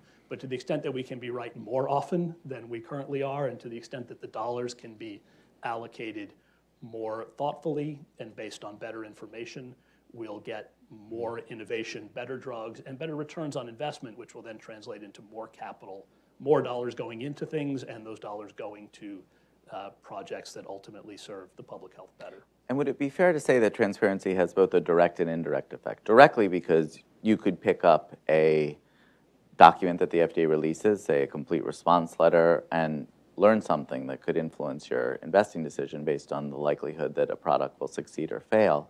And indirectly, because if the FDA is releasing large quantities of information, people like Professor Dickersin and others will be using that information and producing academic materials that will provide insight into the decisions you're making. Absolutely right. I mean, there's the immediate company-specific information that one wants to have as an investor to make the best possible decision. One wants to know as much as possible about what can be known about the drug and the experience that has been had in patients in clinical trials to date. And incredibly importantly, one wants to know what FDA and the company have said to each other about it. One wants to know if they've really reached agreement on a path to approval and whether the company is studying endpoints in its clinical trials that the FDA will deem to be sufficiently informative to support approval, or whether FDA has serious questions and uncertainties about that. One wants to know that. So that's the immediate company-specific or drug-specific information that one wants. But then also, as you say, to the extent that the whole enterprise becomes more educated about what's going on, and one can infer learnings from one set of clinical trials to other drugs in the same class or for the same condition that are being developed, that's extraordinarily important. And not even just clinical trial information, but regulatory insights. Yeah. When one company has or develops, and often together with FDA, a better idea about how to develop a drug for a particular condition, what patient population to study, what endpoints to study that will provide the most robust and sensitive treatment effect that's measurable and detectable. One wants to know that not only for that drug that's being developed, but for the whole community that's active in that area. So these are incredibly important issues. And I would just say that I endorse essentially everything that was in your blueprint for greater transparency of the FDA, while recognizing that there are countervailing arguments, there are complexities related to commercially confidential information and burden that is put on FDA, and certainly when you get into patient-level data confidentiality, and they're very legitimate concerns that must be addressed and managed on the other side. But I endorse essentially everything that's there. I would say I would just go much further.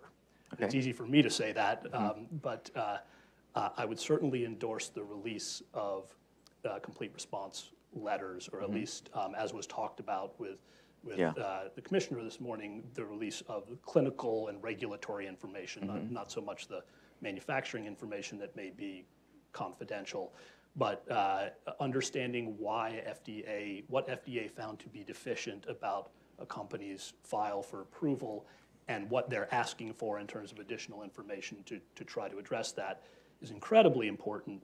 But that even, for me, is the end of the road. Most of the time, we're investing in companies or in drug development programs that are not yet unfortunate enough to have received a complete response letter. Yeah. But we're still very, very interested in what FDA has to say about it and what the company has presented to FDA in the context of the back and forth. Right. So now, someone might say, why don't you just ask the company? If you're putting them, financing in, why wouldn't the company just hand over all the documents? Why? Right. I mean, help me understand the need for FDA to have a policy rather than for you just to work with the company. Well, that's a great question, and is often what FDA officials will say is, don't put this burden on us. Companies can release anything that they want. They can release the full correspondence if they choose to. Companies essentially never do. I mean, I can count on one hand the number of times I've seen primary FDA documents released in their entirety by companies. Now, why is that? And this is a great perversity in the capital markets as I see it. I spend most of my time investing in private companies and venture capital-oriented types of companies, but my colleagues, others at my firm, spend a great deal of time investing in public companies. When we invest in private companies, we enter into confidentiality agreements, and as investors, always demand to see the primary FDA documents. That is a condition to invest, and we will essentially never invest if a company won't hand that over to us under a confidentiality agreement. Sometimes companies resist a bit, but ultimately, if they want our capital, they're going to provide that. And those documents, the back and forth between a company and the FDA throughout the drug development process, are very often the most informative things, or among the most informative things that we get to see in making investment decisions about companies. And often we learn things that we wouldn't have learned anywhere else. Unfortunately, often we find out, or sometimes we find out, that the way the management has conveyed their interactions with FDA are not quite reflecting the full texture of what's in those documents. So they're incredibly informative. When we invest in public companies, we essentially never get to see that. We can't demand that, or we can demand it, but companies can just say no, and they don't release this information. And so the perversity of if it's the most important information to us as an investor in a private company, a similarly situated public company, billions of dollars of investment decisions are being made all the time in the absence of anyone outside of those companies and the FDA seeing that information. That's an enormous perversity. And another great perversity that always strikes me is that there are, of course, lots of requirements for public companies to release material information about their business, and the SEC is, of course, the traffic cop for all of that. Companies are required to release any material agreements that they enter into in the course of their business if they're public companies, and those agreements are filed as attachments to SEC filings. So I can, and any member of the public can go and read the lease that a public company, a biotech company, has entered into with its landlord. Mm-hmm. But I can't go and read the SPA that the company has entered into with the FDA, or which sets up what the key criteria for the success of their studies are. And if you ask me, how many times I really care what's in the lease that a biotech company has entered into versus how many times I care about what's in that FDA correspondence, the difference, there's no comparison. So there's a great perversity in what is out there in public information in biotech. So it sounds like it's your view, more data, better decisions that you could make, more likely that medical products we develop that are successful, that'll get the support, that patients who want drugs to be developed, will be able to actually have products developed for their conditions with greater transparency. But I want to go back to the stony faces that you mentioned before. So despite this advantage, despite the people who are investing in companies, really wanting to see this information, companies are skeptical. And, I wonder whether this is a case where in their own case, they're worried about something, but, for the whole enterprise, it would advance if there were greater transparency. But I'm wondering, how do you understand their stony faces, as you put it? Well, there's a secret unspoken reason for it, from my point of view, and I'll tell you what it is here. Company executives are afraid their stock price will go down if all that information is in the public domain. Now, I don't mean to minimize the legitimate concerns that are there as well, and the competitively sensitive information is very much at the top of the list, and that is a very legitimate concern. But I believe that thoughtful people working through that can manage that in the same way that you can redact competitively sensitive information from your SEC filings. But it doesn't change the fact that it is deemed important by the SEC, as it should be, for the capital markets to have access to the robust flow of information while redacting what really is competitively sensitive. But it is a bit of a prisoner's dilemma, as you characterize it, because companies are afraid that if they are the only one to release their documents, and this goes back to your question as to why don't companies do it. If one company does it and nobody else does, in general, what companies say about their FDA interactions is putting the most positive face on what's in those documents. If you release the documents, then you see all the sordid details and questions that come up in the process and uncertainties and so on. Now, I firmly believe that if that were out there for every company in a level playing field, if it were automatically released, then most companies' stock prices, I think, would actually be higher, because the greater transparency will lead to greater confidence in investment decisions. What happens in reality is every time we as investors hear a company describe their interactions with FDA, we have to put a discount factor on it. Because most companies are forthright, most companies describe it accurately, although even then there may be details that you wish you had that aren't described at all, but most companies do describe it fairly. Some don't. And because you don't know in any given case, you have to ascribe some kind of a discount factor to the things that I may not know about the company's interactions with FDA that I may find out later that will burn me. And so... So how does that play? How does the discount factor have an impact? It means less money for them? It means less... what's the impact of that when you say that? Yeah, I mean, it means instead of being 100% confident that I feel like I know that when the company tells me, for example, we've agreed with FDA that the endpoint that we're using in our phase 3 program is supportive of approval. So that if we hit that endpoint, FDA will agree that we've demonstrated efficacy in a manner that's sufficient to support approval. Companies say that all the time. Investors ask that question all the time. When you hear that, you say, well, okay, I'm 90% sure that that's true, the company having said that, and therefore, whatever the valuation is on the business, if I think the company is worth $300 million, maybe it would be worth $350 million if I were really sure that what they were telling me was true. And then, some That has all kinds of implications for and that has your... implications for the company's ability to raise capital when they go out to issue stock to raise capital to advance their clinical trial development programs. The companies care immensely, as they need to, what is the valuation of their company, what is their stock price, because that informs their ability to raise capital. So if we have a situation where individual companies, which are very worried about specific products, don't want to be the first one to put all their information out there and, potentially have it picked apart where all their competitors aren't doing that. And yet at the same time, if all the information were out there, the whole enterprise would go forward, and like you said, maybe their stock prices would even be higher, and more importantly, investors from the company's perspective would be more interested in investing more. How do we get over that hump? And now, in the context of what Dr. Gottlieb announced today, he's taking some steps that FDA hasn't taken before, but he's taking sort of modest steps. He's starting with the CSRs. He's assigned someone to look at 100 complete response letters. He seems to have a few ideas on how to get the companies to move forward. He seems to be saying that part of the deal will be a different, maybe more coherent review that they'll get if they sign up for this. But what are the kinds of things that you think people can do, and maybe not just the investment community, but others, if they want to support what the commissioner is doing and really see him go further? Well, I think it's a matter of public policy. I don't think that this prisoner's dilemma can be solved by exhorting companies to release information.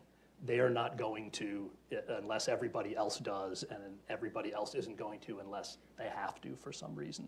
So it seems to me and I'm not the expert on the legalities here, but ultimately it falls to some kind of legislation or policy decision by regulators to say, we are going to make available this information, or we're going to require that companies make available certain categories of information. So, in my simple way of thinking about it, the simple way to do this would be for FDA to release everything in the way that the SEC releases essentially everything. I can go and see not only a company's SEC filings, but I can see the drafts of the SEC filings that were submitted to the SEC, that the SEC commented on, and the back and forth that led to the final filing. Would certainly like to be able to, a similar kind of concept at FDA, where all these documents that already exist, companies make their submissions to FDA in the context of formal meetings, FDA responds to those with formal responses, all of those meetings result in formal minutes that are ultimately released, or ultimately provided to the company. This is probably not practical in a single step, but I sort of... You'll take it all. Where I'd like to see if we could envision where we would love to be and love to get to somehow. If you could release all of that with mechanisms to redact and to enable companies to redact information that really is competitively sensitive, that would solve this problem. And you're not imposing a whole lot more burden on FDA because they're already producing these documents. We're just saying we're going to post them on a server somewhere that the public can access. Now, this redaction process would require some meaningful resources. I don't mean to trivialize that, but it's a whole lot easier than what is often talked about, and that I think FDA struggles with for good reason, which is the idea that FDA should police companies' public statements. Which, in the absence of doing anything like I'm talking about here, it probably is a good thing for FDA to be able to counter truly misleading information that is put out into the marketplace. So I would endorse that. But that's a huge burden on FDA to try and track that information, figure out when they really should take that step versus when they shouldn't, and the potential for it to become political is enormous. It would be a whole lot easier if FDA didn't have to police it, because the real information was in the public domain. So if companies decide to spin that information, everybody can see it. Okay. Well, I'm certainly very hear loud and clear your confidence in FDA to have a good sense of the products and your interest in transparency for the sake of your investments. I'm curious where you are on the spectrum. Like, let's let's assume, I can understand you're not maybe getting standing ovations with this in a room full of biotech CEOs who are worried about their particular products. What about in the investor community? Are you all the way over on the edge of the spectrum? Do you think that there are other people out in the investment community who share your perspective on transparency? Well, perhaps we'll get to test that, because people will see what I've said here and we'll see what kind of reaction we get to that. I mean, honestly, it's not something that is talked about enough. Mm-hmm. And I served on the board of the National Venture Capital Association, led their life sciences effort for many years. This was never high on the agenda, and it should be higher on the agenda. And maybe it will be now that people like yourself and others here are taking the step to give this issue a greater public profile and greater prominence. I think that when investors really think this through, it becomes hard for me to see how investors would find greater transparency of FDA-related information to be anything other than good for the innovation enterprise. It is a more complicated question, as we've talked about, for biotech and pharma company executives who are worried a lot about losing control of the flow of information, and also legitimately worried about enabling their competitors. So it has to be done well, and maybe a little bit more across the board. Do you think that the investment community has any leverage that could be brought? Maybe as one investor, you can't, get a public company to change its behavior, but if a whole bunch of investors said, we need to know the complete response letters, those should be released, or some statement, is that a potential source of leverage, even if it is leverage? It could be leveraged directly on the companies. It could be leveraged for the policy process, for people to realize that there's a broader constituency, not a Democratic or Republican issue at all, that it would advance the science. But I do think that investors, the investment community, when it gets organized and through trade groups that can be very effective, like National Venture Capital Association, can bring to bear some positive attention to these kinds of issues in the political sphere, because it's not viewed as, when pharma or biotech trade organizations say something, it's always a question through the lens of, is this just trying to increase the profits of those companies? But when investors try and speak about the greater efficiency in the entire investment process in innovation enterprise, I think that very often policymakers respond favorably to that. Now, overcoming, if this is something that the biotech and pharma industries fundamentally resist, that's a very difficult thing to overcome. Yeah. And I'm not the political expert, but that can be a very challenging environment. I think investors can play a real role in helping to voice the issue. Well, I think that there's a convergence, because you have not only interest at the top of the FDA, but you have what the other regulatory agencies are doing around the world, and interest in the investor community, certainly a very strong public health rationale, and hopefully this can come together and everyone can play a role in really getting the process to a new stage of transparency that can have benefits from multiple constituencies, including companies. I think that's the goal.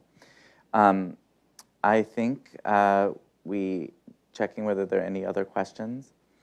Let me just say how appreciative I am that you're here. This has been so interesting, and I wish I had met you when I was at FDA. Could have teamed up on things. But I think that it is really important for people to hear the different perspectives, and it's very important to understand, I think, and I think if there's one real message from today, it's that transparency has benefits for all of our ability to get better medical products, and that it really is a team effort, and there's a lot of opportunity for the FDA to move forward. So fantastic. Thanks so much. Thanks, Josh. Sure.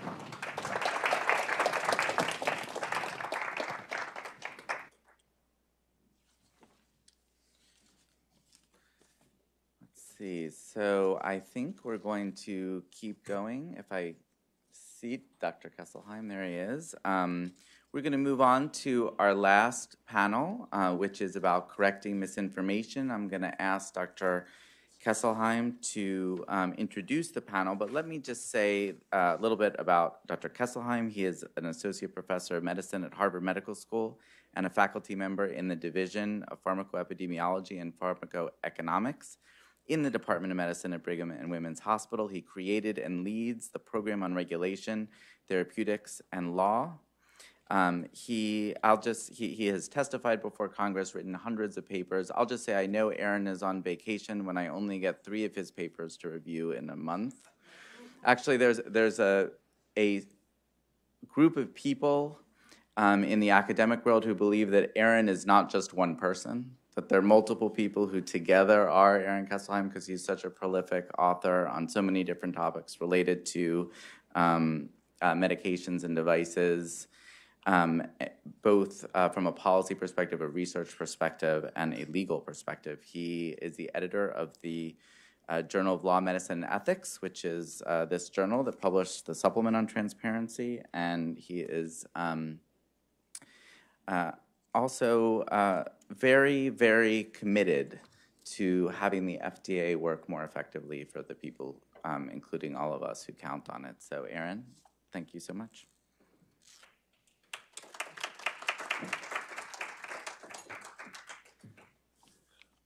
Well, thank you very much.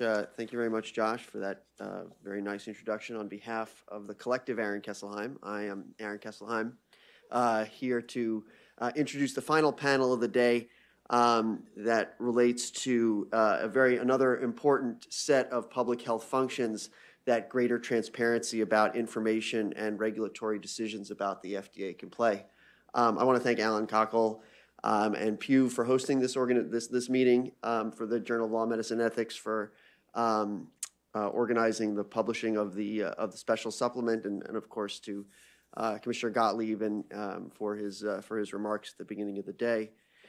So the focus of this this final panel of the day is the fact that in certain high-profile cases, manufacturers have released incorrect or incomplete information into the market that was directly counter to the information, the contemporaneous information that the FDA had. And in the 2010 FDA Transparency Task Force that Dr. Sharfstein led, they noted that selective publication of clinical trial results has in the past created a misleading picture of the safety and efficacy of a product with negative implications for public health. And as the practice now still stands, manufacturers have wide latitude to publicly characterize data that are submitted to the FDA without much risk that the FDA will correct the record. And so I think that what we're going to try to talk a little bit about in the next hour is, in these cases, does the FDA have a public health or an ethical responsibility to correct the record? And if so, how? So in the blueprint, we outlined a couple principles that might help organize this kind of approach. So, first, should the agency adapt a basic set of standards for when to correct misinformation?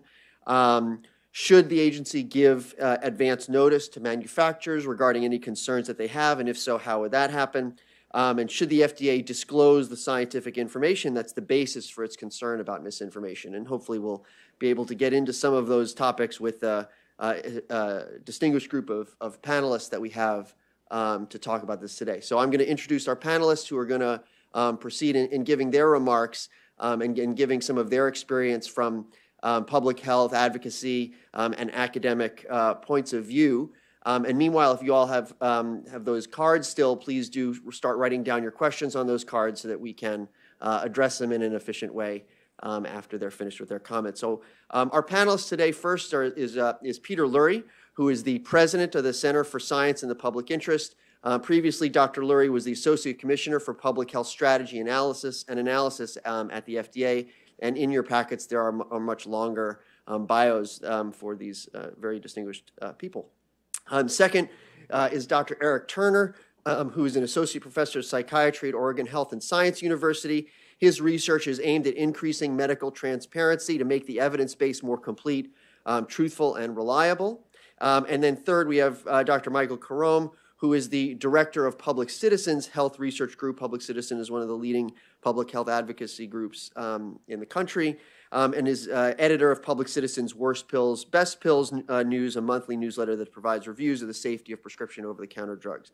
Unfortunately, our fourth panelist, Shannon Brownlee, was not able to be here because of extended jury duty that she had, so she is serving the public in a different regard today, but is unfortunately not able to be with us. But I would like to start with Dr. Lurie, and we'll go through the three panelists, and then please save all your questions, and we'll collect them at the end and hopefully have a good discussion at that point.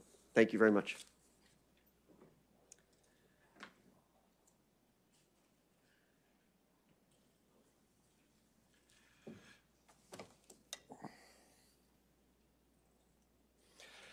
Okay, good morning, everybody, and thanks for the opportunity to speak. Aaron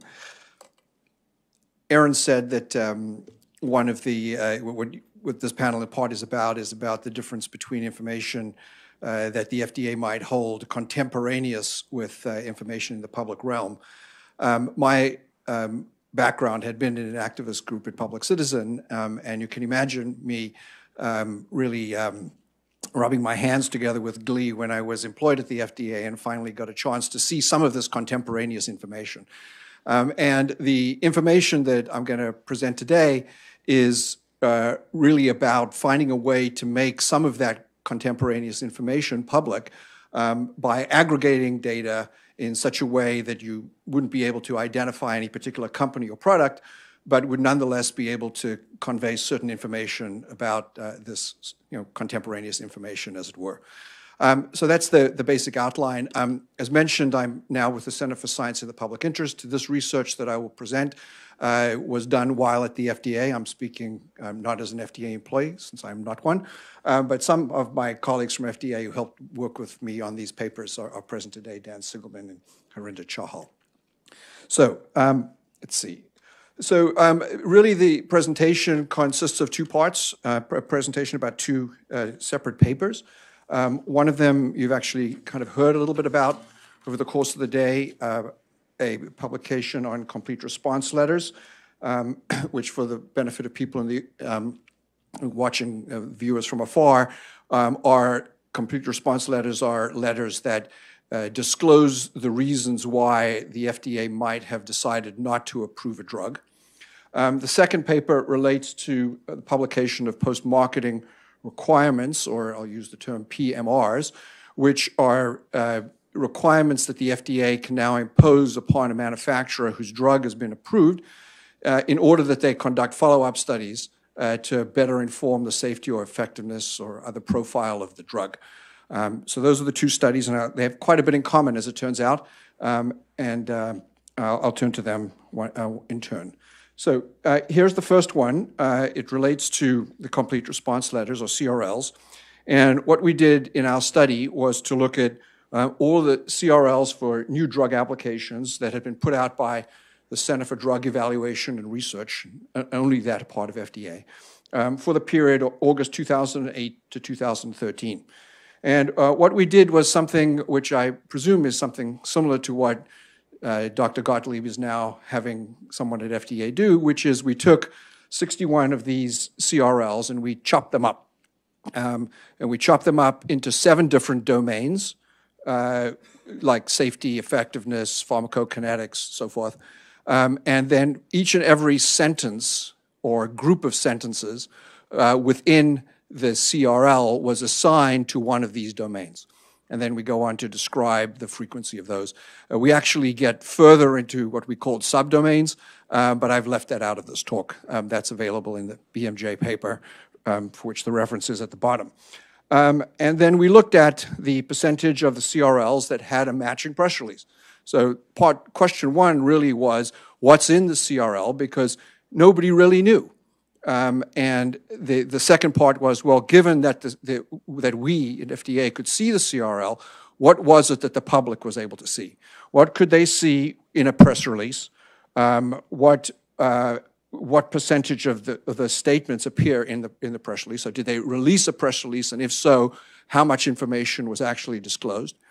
And then we also looked at Securities and Exchange Commission, SEC filings, to see if there was any supplementary information over there.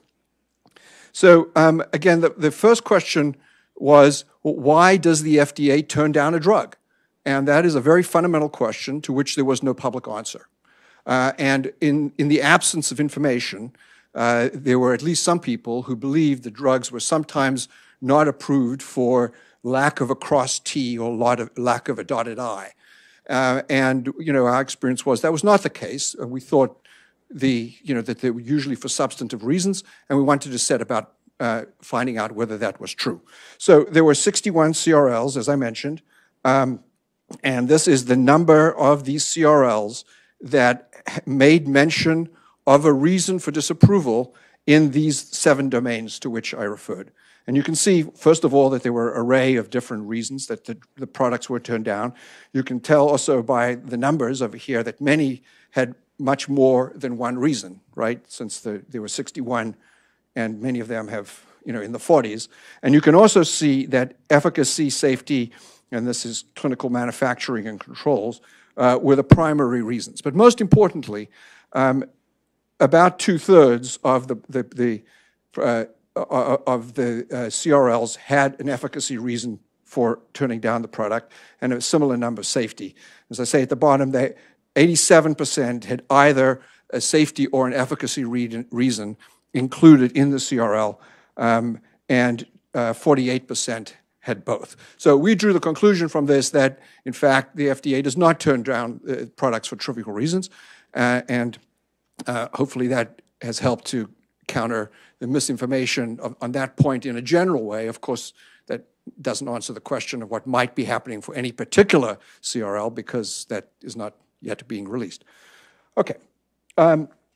So in here, we're looking again at CRLs as the unit of analysis, and the question is, what did the companies do when they received their CRL? And the answer was that in about 18% of cases, 11 of the 61 CRLs, there was no press release whatsoever, and really no way for anybody to know that the product had been rejected. In an additional 13, the company put out a press release that said that a complete response letter had been released, but provided no details whatsoever of what that reason was. And then the rest of this are the fraction of the statements that were matched. So we have 61 CRLs. They're maybe about 10 pages long apiece. And I mentioned we broke them down into statements. The 61 CRLs had an average of 10 to 11 statements per CRL. So there's 10 pages long with about 10 separate statements or groups of statements. The question is, what fraction of the statements were actually there? And you can see that in those that had a press release that actually gave reasons, you can see that typically only 1 to 25% of the statements were matched, and only occasionally were higher fractions of the statements actually disclosed. Okay, so now we're changing the frame to, instead of looking at the CRLs, now the unit of analysis is the statements themselves, of which I mentioned there were 687. And now we're looking at those seven domains that I mentioned earlier. And in the red are statements that never appeared in a press release, and in the yellow are the statements that did. And so you can see what the matching rates are. The highest matching rates are for safety and effectiveness. The overall matching rate is 14%. Higher in safety and effectiveness, like I say, and much lower in these other things. So the companies are leaving out, well, 86% of the information. They're more likely to disclose safety and effectiveness information, but even their critical information is often not included. For example, there were 7 CRLs that mentioned a statistically significant, or at least an increase in mortality rates between treated and comparison groups, and only one of those 7 trials had a matching press release that disclosed that fact. If there was a requirement for an additional clinical trial, which is very much, the key sort of turning point for the company as to whether or not they will be able to rapidly get a product approved or not, even that was only disclosed about 59% of the time. Okay. Finally, we looked at the Securities Exchange Commission filings to see if there was any additional information over there. And we did find a small amount of additional information, which brought the overall amount of public information, just a little bit, 14 to 15%. But most of the information is not made available. Again, this is at the statement level in either source. Okay. Whoops, sorry. So the second study, which I'll hurry through, is about these post-marketing requirements, the PMRs. We looked at all of those that were fulfilled, right? So this does not get at the question of whether or not the studies are actually done. This is among those that are done. And we asked whether or not by at least 3 years later, 2016, the PMR had been published either in the scientific literature, in clinicaltrials.gov, or in either source. And these are the results. The take-home number is probably this one right here. The PMRs were published in either the scientific literature or clinicaltrials.gov in 64% of cases.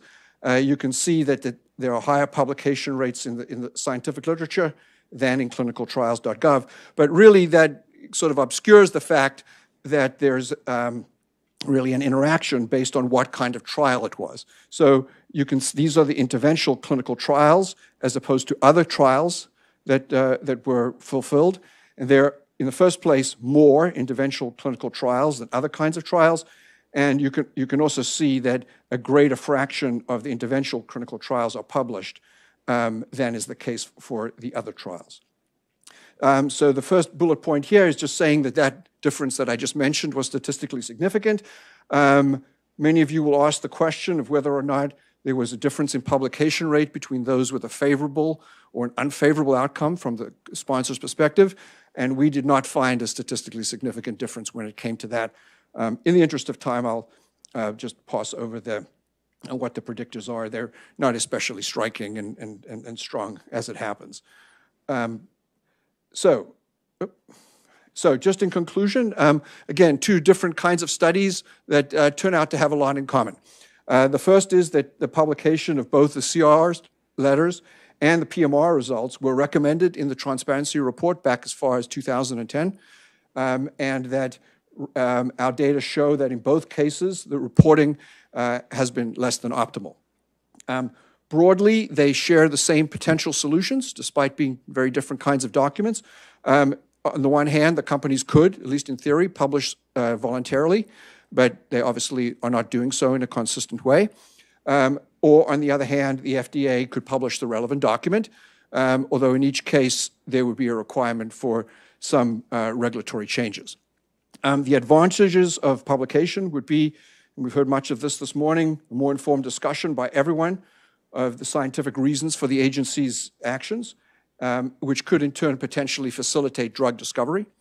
There could be, in general, more transparency on the agency's regulatory processes and their decision-making, and misperceptions about the reasons why drugs are not approved or what the results of these PMR studies, any misperceptions could be clarified.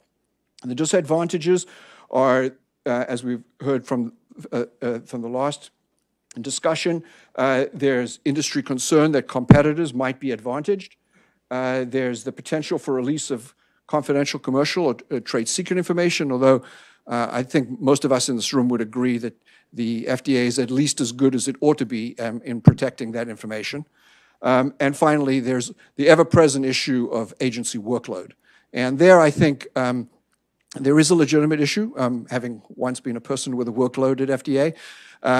In that, I think that what we're especially interested in, and I think Dr. Gottlieb got at this, is that information that relates to safety and effectiveness, much less than information about manufacturing. So I think that information that is most related to drug discovery, most related to clinical outcomes, might be a way to cabin the information such that almost everything important to the public would be released, but that the workload on the agency could be kept to a reasonable level.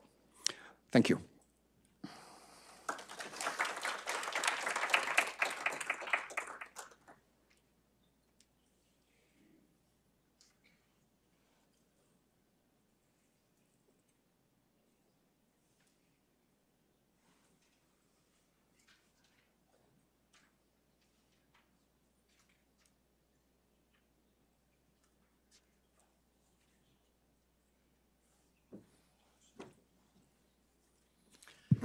Can you hear me?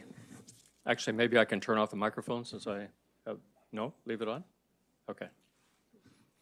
Okay, so I do not have PowerPoint to hide behind. I'm so used to speaking with PowerPoint, I'm a little intimidated here. So it's been a long time. So I'll use old-fashioned note cards here, just like back in high school. I'm going to speak, so my name is Eric Turner. I'm sorry I didn't introduce myself. I'm a psychiatrist by training and a former FDA reviewer. I'm going to speak a little bit about, from a perspective as a clinician and also as a former FDA reviewer, so as a consumer of the information as well as a participant in the production of the information. So first of all, and one theme I want to touch on is not just the qualitative, the types of things that are disclosed, but also the manner in which it's disclosed and get at the idea of transparency versus translucency, because you can think of transparency as being on a, we talk about more transparency, and transparency indeed is a continuum, it's not an either-or thing. So one thing I'd like to talk about is the drug approval packages, which is where I have done most of my research work with. I was told back when I was an FDA reviewer that I would be, that when the fruits of my labor were complete and the drug were approved, then my review would be up on the internet for the world to see, and that was kind of sobering. I knew that I was charged with an important job, and that if I messed up, it would be there for the world to see. So one of my first reviews that I worked on was, and I think I can say it now because, as I learned earlier today, something that's become public is no longer commercial confidential information. This is now public. I was given an NDA, new drug application, to work on the drug reboxetine, which had been approved in Europe as an antidepressant the year before I got there in '97. I started working on it in '98. Gosh, that was a long time ago. And I was immediately struck by the quantity of negative studies. I had never seen this before. It was, I had done a fellowship at National Institutes of Health and thought I was at Mecca there and thought I should have access to everything one would need to know about drugs, but I found out that I'd really been in the dark, and I was, my eyes were opened up on my FDA experience there and seeing, again, all these negative studies. And I mentioned it to my boss. I said, is this a fluke? And he says, no, this happens all the time. And that kind of, it was, in a way, I could see the humor in it, but at the same time, it was disturbing that in my other hat, as in private practice, I should be a clinician, and would have been, if not for my FDA position, would have been totally unaware that this was going on and blissfully prescribing these drugs, believing that the drugs always beat placebo. And here I was learning that this was not at all the case. So later, after leaving the FDA, I did some formal studies of this phenomenon, and my first such study, and the one that's perhaps best known, is looking at antidepressants. It was published in the New England Journal of Medicine in 2008, and took a cohort of 12 antidepressants going back to Prozac and coming up through 2004 with duloxetine, and looked at all the studies that had been registered with the FDA, and then tracked those into the published literature and asked two questions. First of all, was the study in question published? And number two, if it was it published in a way that was consistent with the FDA?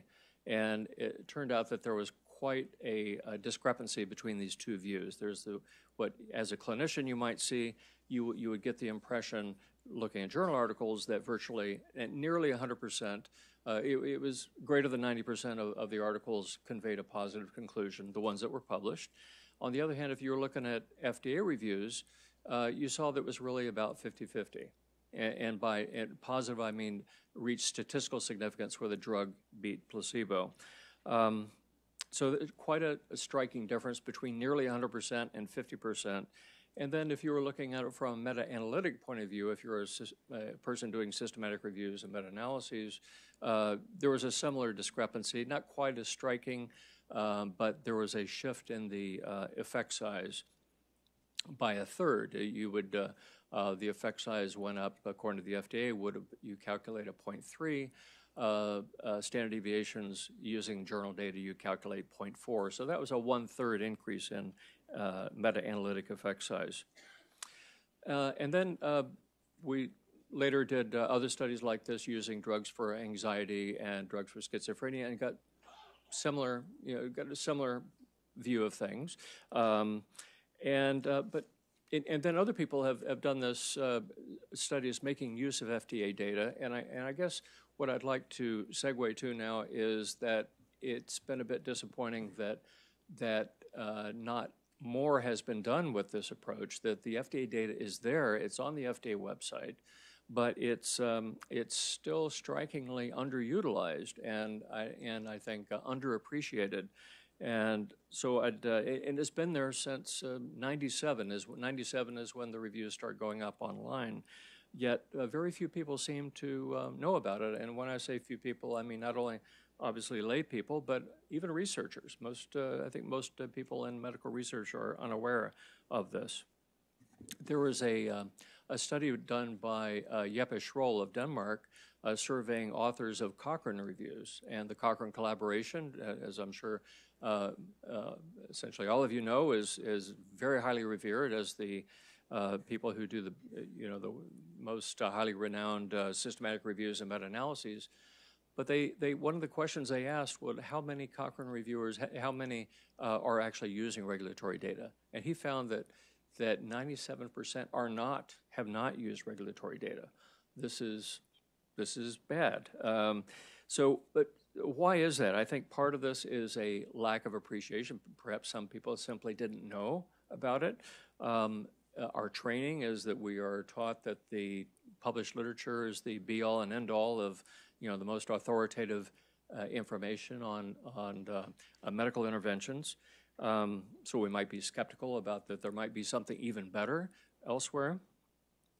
And also I think just the fact that there are obstacles. If they do know about it, then they find some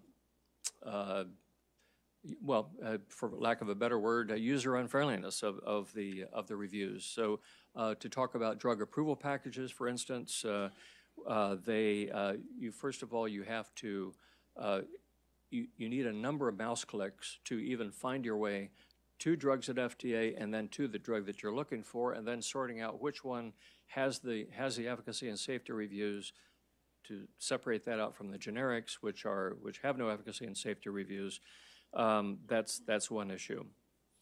Secondly, you will typically, for a drug, if you're looking for the very first indication that was approved for the drug in question, well, you're in luck. You probably will find that. If, on the other hand, you're looking for indication number 2 or number 3, well, you're not in luck. You usually will not find that, and this has been attributed largely to a workload issue. Oh, well, we don't have the personnel to put the reviews up online for the second and third indications, but we might do that if we get a number of FOIA requests for that.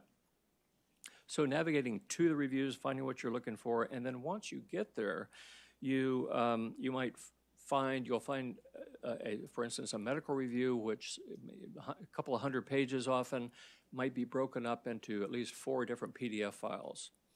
And then when you, I guess because of the size of the document, and then when you get to it, you will often find, now for newer drugs, you're in luck because they are searchable, but for older drugs, 5 years or older, and as we've heard previously from Dr.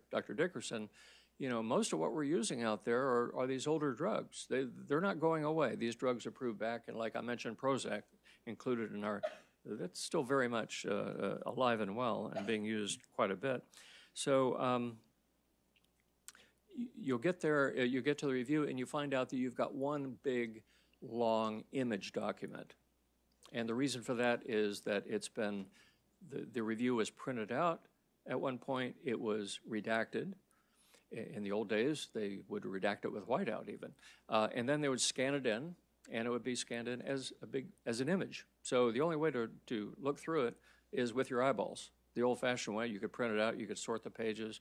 If you're high-tech, you can run it through, you can use a program and use optical character recognition.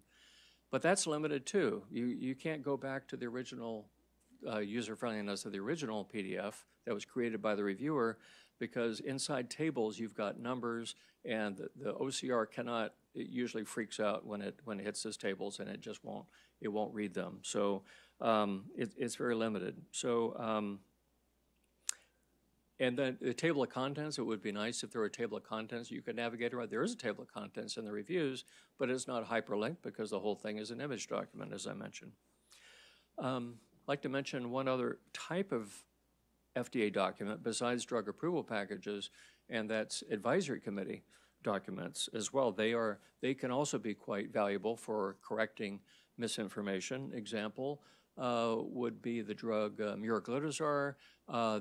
There was an advisory committee back that in the early 2000s. It led to a JAMA paper by Steve Nissen and colleagues, and it, not saying there's cause and effect here, but the FDA decided not to approve.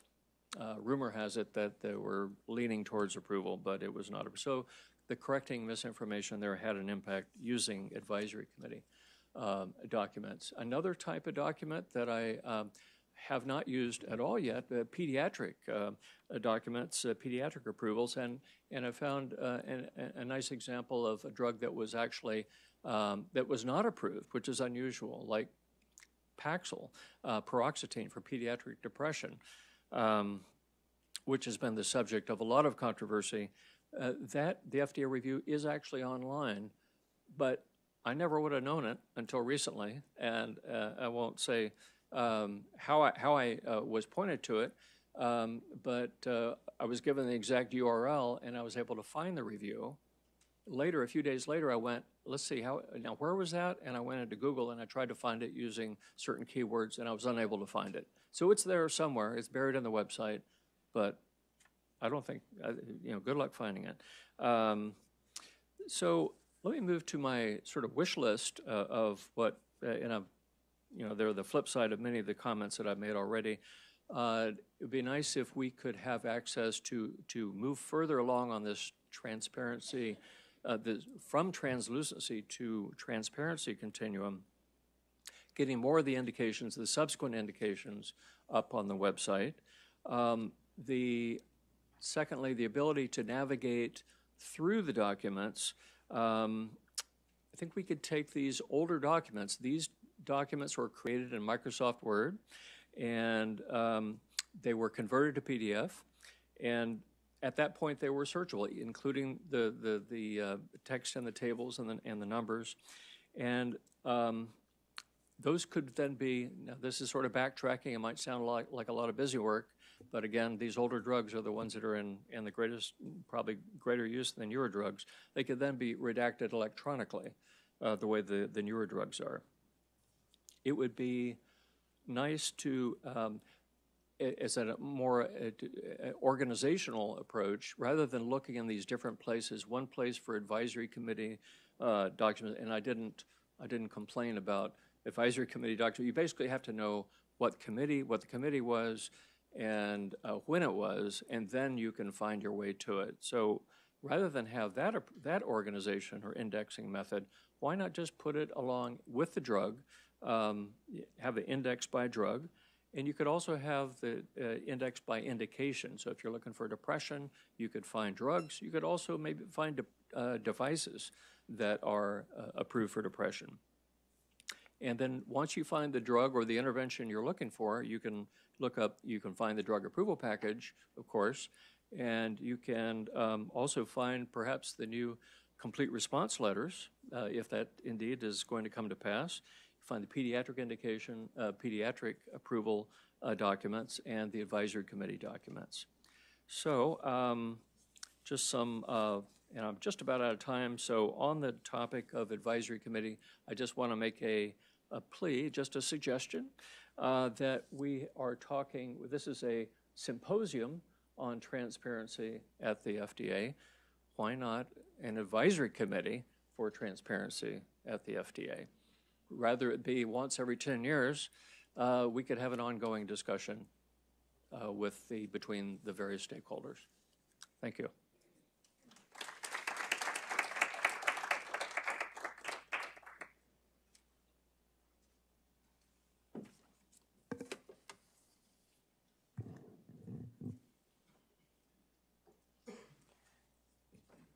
Well, good morning. I'm Mike Carone from Public Citizen, and I'd like to acknowledge that one of my colleagues, one of our other health researchers, Dr. Sami Almashat, helped co-author the comments I'm going to make. And as the final speaker of the day, you're going to find that I'm going to be reiterating many of the points that you've already heard today. So much of the information upon which the FDA relies when making pivotal regulatory decisions with regard to regulated products is kept secret. And one prominent example of the FDA's lack of transparency concerns new drug applications, or NDAs, including supplemental NDAs that have been rejected by the agency or withdrawn by the company. The FDA's longstanding policy is that it does not release its analyses of data submitted for such applications or disclose agency complete response letters describing non-approval decisions and the reasons for those actions. Nor does the agency even notify the public that such rejections or withdrawals have occurred. By contrast, the FDA releases to the public its detailed analyses and findings related to data supporting the approval of a drug's first NDA, and upon request by at least 3 individuals of supplemental NDAs for new uses of already marketed drugs. So I'd like to bracket my general comments with 2 real-life case examples. And the first case involves valdecoxib, which is a nonsteroidal anti-inflammatory drug, or NSAID, known as a selective cyclooxygenase 2 inhibitor that was marketed in the U.S. jointly by Pfizer and Pharmacia under the brand name Bextra before it was removed from the market for safety concerns in 2005. In January 2001, J.D. Searle, then a subsidiary of Pharmacia, submitted an NDA, the initial NDA, to the FDA for approval to market this drug for 4 indications: relief of the signs and symptoms of osteoarthritis and of rheumatoid arthritis, treatment of primary dysmenorrhea or menstrual cycle pain, and prevention and treatment of acute pain, including opioid sparing and prevention of operative pain. In November 2001, the FDA approved the drug for only the first 3 indications, but not the 4th, acute pain.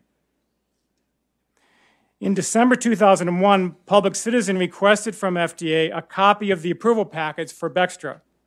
And in early 2002, the FDA posted on its website a complete copy of the requested approval package.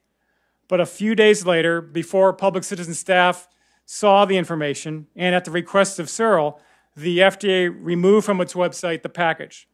At a later date, FDA reposted the approval package, but it had redacted all of the information regarding the acute pain indication and the safety and efficacy data related to that, claiming that the information involved trade secrets and confidential commercial information. In May 2002, a medical journal article and a related press release were published touting Bextra for treating acute pain, in this case associated with dental surgery. The article was co-sponsored by Pfizer and Pharmacia, and 3 of its 5 authors were employees of Pharmacia. Public Citizen subsequently submitted a FOIA request for the unredacted approval package, and in response to a lawsuit filed by our organization in 2004, the FDA released much of the information previously redacted from the approval package, which showed that the FDA had denied approval of Bextra for treating acute pain because of safety concerns. In particular, safety data from a trial that tested valdecoxib as an adjunct to narcotic analgesia in patients undergoing coronary artery bypass surgery revealed an excess of serious adverse events, including death, in subjects receiving valdecoxib compared to those receiving placebo. So, in terms of some general comments, the 2017 blueprint builds on the work of the FDA's 2010 Transparency Task Force, which recommended that the agency, among other things, release complete response letters to shed light on why drug marketing applications were refused. The Blueprint report noted several potential benefits from releasing such information, including that The clinical community can benefit from the insight, expertise, and analyses of FDA reviewers, and researchers can learn from the failures of previous medical products and subsequent research programs. Keeping the public in the dark about unapproved drug marketing applications prevents patients, researchers, and healthcare providers from gaining insight into why a drug's application was not approved. This lack of transparency is particularly troubling in cases where the FDA has found a currently marketed drug to be ineffective or unsafe for a newly proposed indication. Disclosure of the FDA's findings in such cases would promote public health by encouraging healthcare providers to avoid prescribing drugs for unapproved or off-label uses that the agency has deemed to be potentially dangerous or ineffective. This is especially important given the endemic practice where pharmaceutical industry is engaged in illegal marketing drugs for off-label uses. Disclosure of complete response letters is all the more important given the current permissive framework allowing, in some ways, the promotion of marketed drugs for unapproved uses. Existing FDA guidance already permits drug and medical device manufacturers to market their products to physicians for unapproved uses through dissemination of scientific or medical journal articles and reference publications. And Congress is considering legislation that would further expand the scope of such off-label promotion. Such erosion of restrictions on off-label marketing make it vital that healthcare professionals be informed of off-label uses that were deemed by the FDA to be too dangerous or ineffective for patients.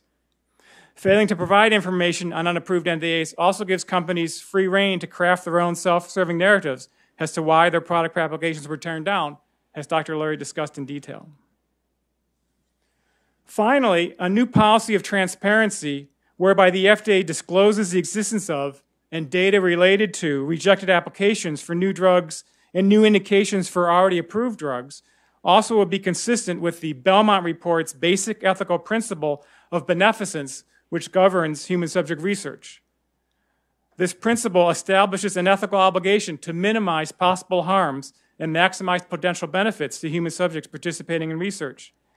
In the event that a drug marketing application is rejected by the FDA, because the FDA determines that the drug's harms outweigh its benefits for a particular use, both the drug company and the agency have an ethical obligation to make this determination public in order to avoid future clinical trials of the drug, or in some cases a similar drug in the same class, that would unnecessarily expose human subjects to harm.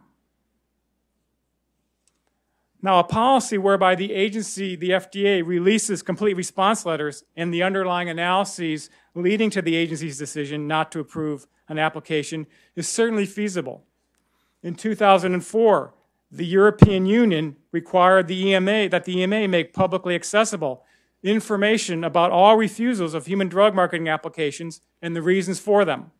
The EU law stipulated that after an EMA decision rejecting a sponsor's drug application or where the sponsor has withdrawn the application before the EMA has completed its assessment, the agency must publish, among other things, a public assessment report containing the EMA's analyses and conclusions related to the clinical trial data in the application. One can now research the EMA's website for all public assessment reports with specific searches available for drugs that have been refused marketing authorization or have been suspended or withdrawn from the market. Now, Health Canada followed suit in 2015 when it announced that it would make available to the public all regulatory decision summaries, which contain the rationale for Health Canada's decisions on drug marketing applications.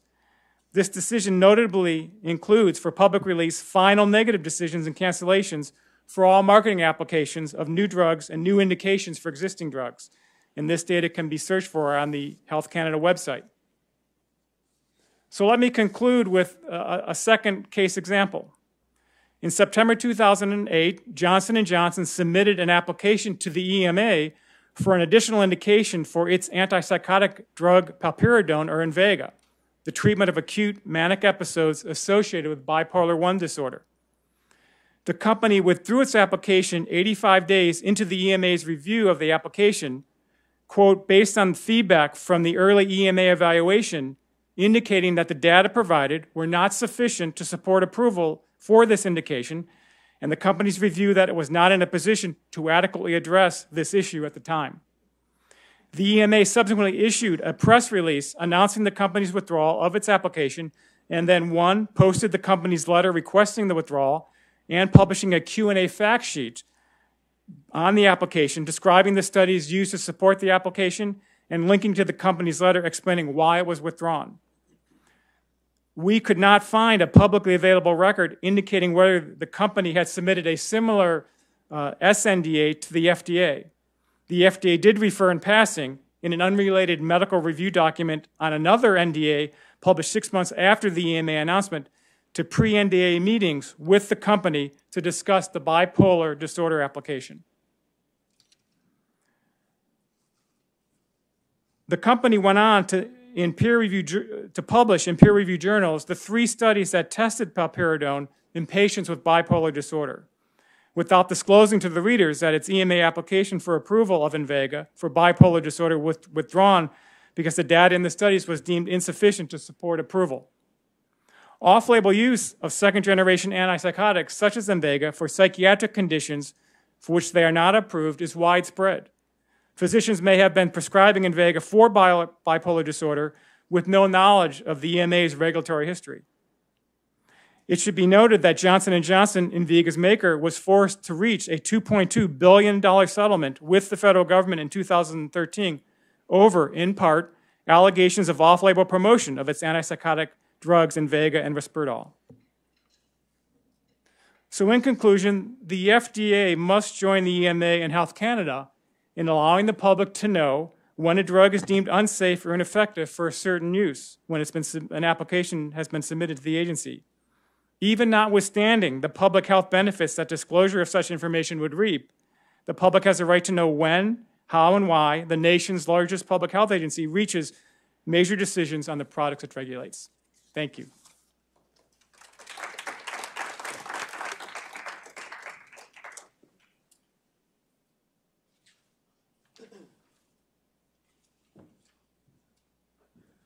All right, maybe I'll ask our panelists to come up and sit down, and we can start Q&A. Are there are cards being passed out, so please provide your questions on the cards, and we'll get to them. So thank you all very much for your comments. So maybe first we'll start with Peter. So you mentioned in your comments, you touched on 2 different kinds of correcting misinformation. There is correcting that the FDA can engage in. And the first is correcting information about a specific product, and the second is more about correcting information about what the FDA does in terms of, understanding, that it provides these complete response letters, and that, there might be different perceptions or understandings of the review that the FDA takes and the information that it provides back to manufacturers. And so those seem like, and it seems like the papers that you talked about were about correcting the second kind of misinformation, and maybe that there's a public health functionality to that kind of correcting of misinformation as well. Whereas I think a lot of the discussion that people presume when they hear about correcting misinformation, they think about correcting misinformation about a specific product. So do you think you could talk a little bit more about the different public health roles that each of those different kinds of functions of correcting misinformation can roll? Let me make sure can you just reiterate the 2 kinds again for me? Yeah, so correcting misinformation about a specific product where there is a particular piece of information out there and the FDA has other information. Then there is correcting misinformation out there about what the FDA's role is in general. I see, yes. Well, that's right. And I do think there are misperceptions about what the agency does, and I certainly agree with Dr. Califf and in his piece in the journal, as from my own personal experience, that certainly one of the most frustrating experiences as an FDA person is to see information that you know to be inaccurate. And I can say that when I was working on expanded access, for example, access to unapproved drugs, there was information put out by alleging a certain set of events, which we knew to be much, much more complicated than that. And the place that the FDA especially gets handcuffed, which has not so much been talked about at this forum, is that the policy has been not to even acknowledge the existence of the investigational new drug application or of the new drug application itself. Meaning, for those who don't know the terminology here, the initial application to either provide the drug to humans for the first time or the attempt to seek approval for marketing. That's really what handcuffs the agency. And because they get in this place where, not only can they not actually correct the misinformation, they can't even acknowledge that the drug about which there is misinformation is a drug that's before the agency. I mean, that's how far back the withholding of information goes. And that is what really handcuffs the agency and puts the agency in this frustrating position of seeing its actions and indeed the overall lay of the land in the scientific literature.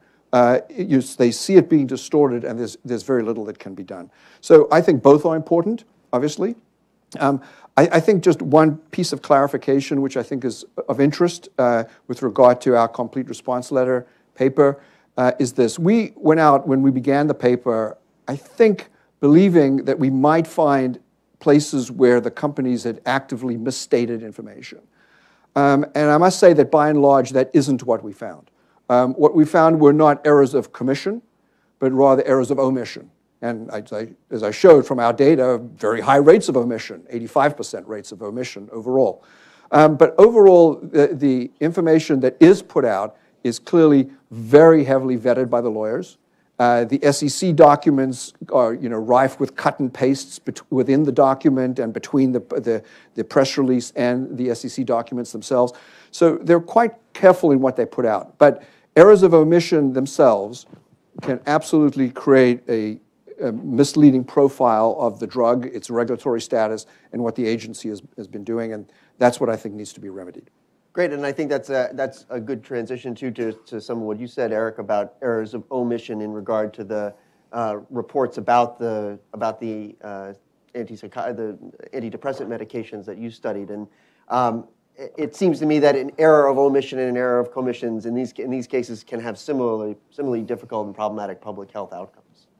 Right, they can. This on, yes, they definitely can both affect.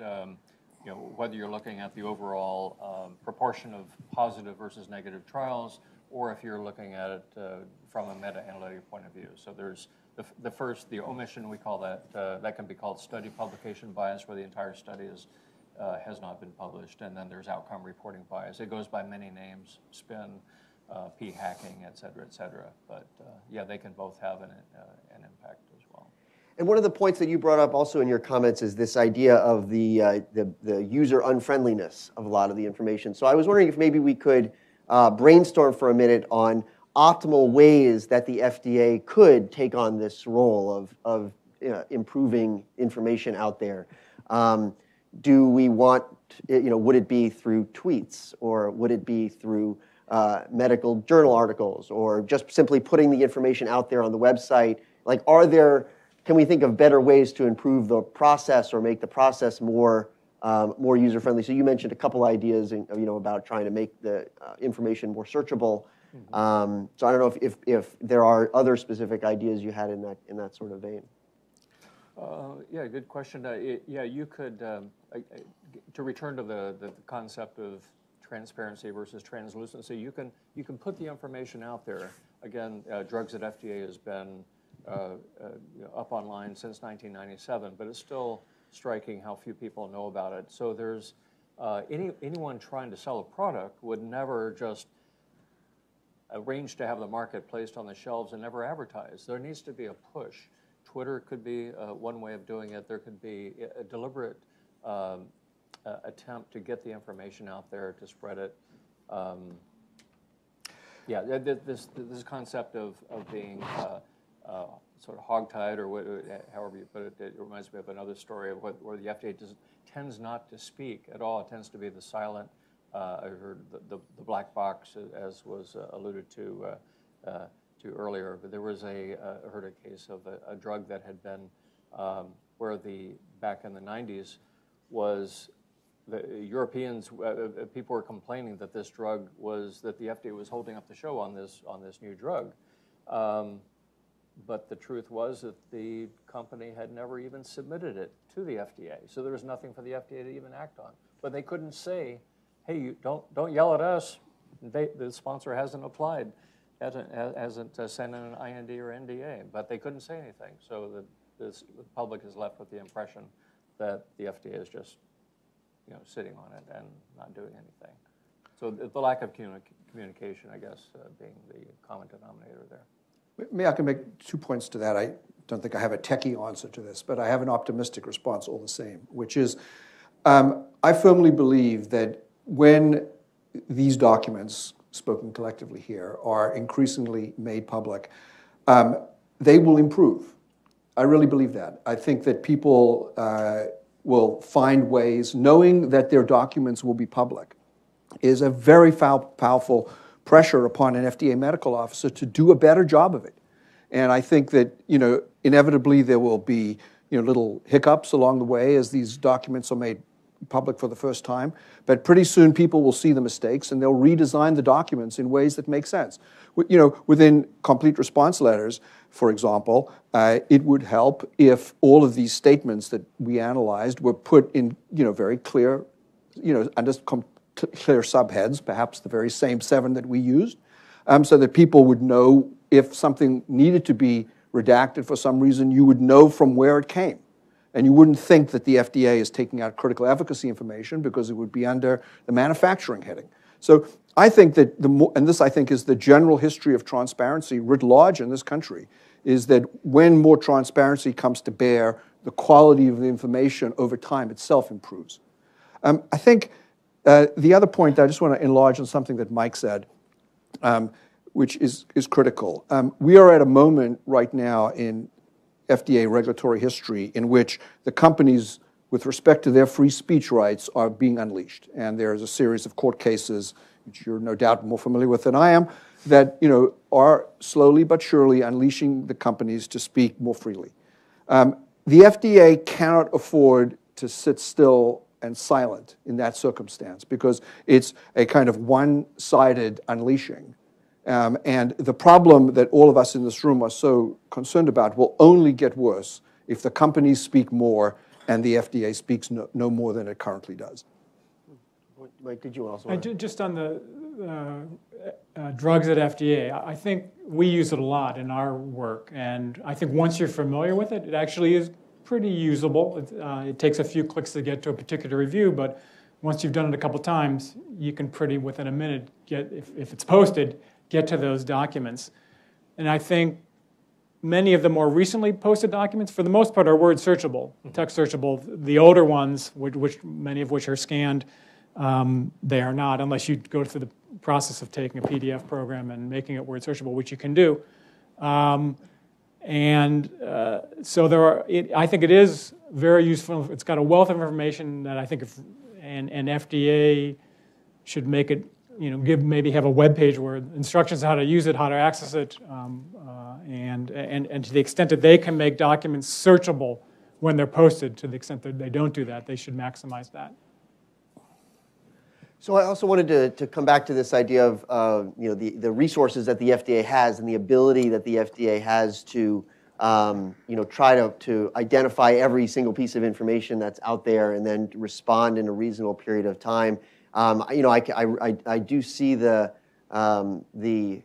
issue with trying to put that sort of responsibility on the FDA. On the other hand, maybe there are certain hotspots or particular points in time, such as the complete response letter or the submission of an SNDA, or as I think that the case you pointed out, in the case where a decision is made by the EMA about a product that's on the market in the U.S. that seem like particularly important points in time in the life of a drug, where getting the optimal information out there is useful. And so maybe as a beginning to trying to develop these standards that for intervention that we're talking about, maybe particularly putting out information around these kinds of events in the life cycle of a drug is one way of going forward. So I don't know, Mike. So you mentioned this Invega story. It would seem like one thing that would be very useful is for the FDA to report what was going on, what went on with this drug in Europe, and the fact of the EMA putting out this report about the supplemental use of Invega it seems like that kind of that should be relatively straightforward to do. And so maybe you want to, I don't know if you could comment on the extent to which the FDA can weigh the or can try to balance the amount of time and effort it would take to try to police everything out there with just trying to be much more strategic about it.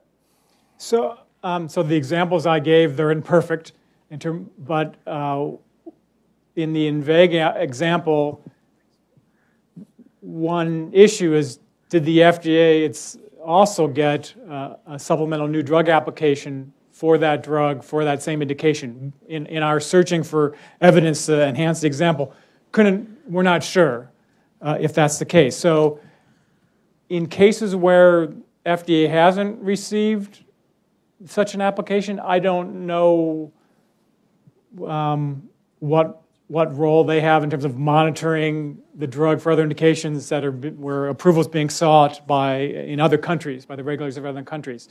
I suspect they would push back against that idea. Where the FDA did get a parallel submission for that indication and reached a decision, and that decision was to reject it, obviously, in that case, we think they should be fully transparent about that. Whether they should be transparent about, make known information, again, by other regulators in other countries before they've made a decision, again, I think they'd probably push back hard against that as well. But yeah, so I think I think if we were to have in place all of the documents outlined in the blueprint now made public, I think that would go a pretty long way to addressing your problem. I mean, I think if the existence of the IND was public, that would answer a good fraction of the questions that come before the agency. If we knew that the NDA had been filed or not, when we hear about some company that's claiming effectiveness and they haven't even filed an NDA, to know with certainty that it had or had not would be to change the debate over that product immediately without the FDA having to do much of anything. But with regard to clear misstatements of information, I think there is no way that the FDA will be policing the entire universe of information. That's wholly impractical. But I'll say, from someone who worked at FDA, I think that the instances where that comes up are actually fairly identifiable within the agency. There are a small number of cases, or modest number of cases, in which it's happening. And, I can say that, senior officials at that point have a debate over whether or not to set about correcting it. And, as Peter Doshi's article in BMJ shows, there have been a limited number of cases in which the FDA has actually gone out, most recently in the Sarepta case by Dr. Califf, and actually pointed out to places where the information was, in fact, misleading. Of course, I think they should be doing more of it. But I'm here to say that the number of important cases, which will mostly be about new molecular entities, occasionally about supplemental indications, is actually limited in number, and the agency knows which ones they are. All right, so we have a question from our online listeners. In Canada, psychiatrists don't realize that paliperidone is hydroxyrisperidone, an active metabolite of a longer elimination half-life of the parent drug, so that they are actually chemically linked. And so what are the implications the question is, what are the implications for transparency if prescribers don't necessarily make a connection between one brand name drug and another brand name drug? And is there a responsibility for the FDA to try to bridge that gap for prescribers and patients? I'll comment on that. Being a psychiatrist, I believe if I recall the labeling, it does not make it, the labeling does not make it particularly clear that paliperidone is the same as hydroxyrisperidone. I don't know why that was allowed, because it seems to be an error of omission, if you will. Because by giving it a brand new name, this would be one, I'm sure there are rules regarding this at the FDA. I know there's a nomenclature committee that decides what drugs can be named. For the brand names, I would know less about the generic names. But yeah, I think that's That's a question I don't know the answer to. I'd like to, because I think it is potentially, I imagine if you took a survey of psychiatrists and you somehow were to be able to disguise the question to ascertain whether they actually know that that's the case, my guess is that a minority would be aware of that. Sorry, I don't have any other comment besides that. Okay, another question from the audience. For Dr. Leary, Dr. Turner, do you worry that more disclosure might encourage reviewers to write less down? Bringing up the point that maybe FOIA has had unintended consequences of having telephone conversations rather than written correspondence among people within government. Mm-hmm, mm-hmm. Well, I'm sure there'd be a certain measure of that. But, you know, in the end, you're a medical reviewer, you're making a recommendation for or against approval of a product. You're probably going to want to put your best case forward. I mean, you do not want to put forward a skimpily argued document either, you know, on such a critical question as approval or disapproval. So I'm sure there'll be some, you know, behind-the-scenes discussions. Perhaps I've even availed myself of the telephone, you know, once or twice for that very purpose. But I think in the end, people's pride in their own work and their need to make a convincing case now in the court of public opinion will raise the boat rather than lower it. Nothing, that was eloquent. All right, another question from the audience. So we've talked about documents as if we want something like paper documents out there, but don't we really want information in an organized and you know, sort of user-friendly way? And so I maybe want to talk about the difference between the FDA trying to put information out there to correct misinformation, just about releasing more information as opposed to trying to organize and try to, you know, construct a you know, sort of a science-based response to whatever their concern is out there. Well, so one of the proposals in the blueprint is exactly on that point, that, you know, the agency does do a certain amount of its own analysis, and in particular, there's a set of analyses that often involve the placebo groups of trials, you know, on similar patients, and that information could be aggregated and provide very useful information about natural history of diseases, which would in turn inform sample size calculations for the next trial. They have a database of EKG information that I believe is housed at Duke at this point. That information is information generated by the agency. And there is a request for information from now 2, 3, well, more years ago than that, looking for input on whether or not that information should be made public. So let me tell people a secret as long as we're here, and I'm not divulging anything. While the agency is requesting information about whether or not this information should be made public, if anybody here were to file a Freedom of Information Act request, the agency would provide it. It's actually available under the Freedom of Information Act. So there's something that's more disclosable than you know. Hopefully the agency will start to proactively release the information, but file your Freedom of Information Act request for agency analyses of existing information. Because I agree, you've got a lot of smart people like Eric who looked at these studies for years and years. They've aggregated the data in useful ways that inform their reviews. There's no reason that the public shouldn't be able to have it as long as personal information is removed, as long as product and company information is removed, and I believe it can. That would be very useful information. Are you saying unapproved indication you know, reviews, rejected NDAs are available through FOIA? No. That's not what I said. What I said is if the agency has done its own analysis that uses elements of submitted indications, submitted drugs, approved or otherwise, if they took, say, the placebo groups, combined all of the placebo groups, and then reached some wisdom about the natural history of the disease, that analysis, if the identifiers are removed, is available under FOIA. So final question for the audience. Does anybody here have thoughts about other products and transparency related to other products, medical devices, other FDA-regulated products, and how that, whether or not there are similar issues in that kind of a context? As I mentioned, I think the devices could be brought under the same, that if there could be an organization by by the target indication, and you could have not only drugs but devices as well, and perhaps there may be interventions in the dietary supplement category. That would be one thing that could perhaps be done.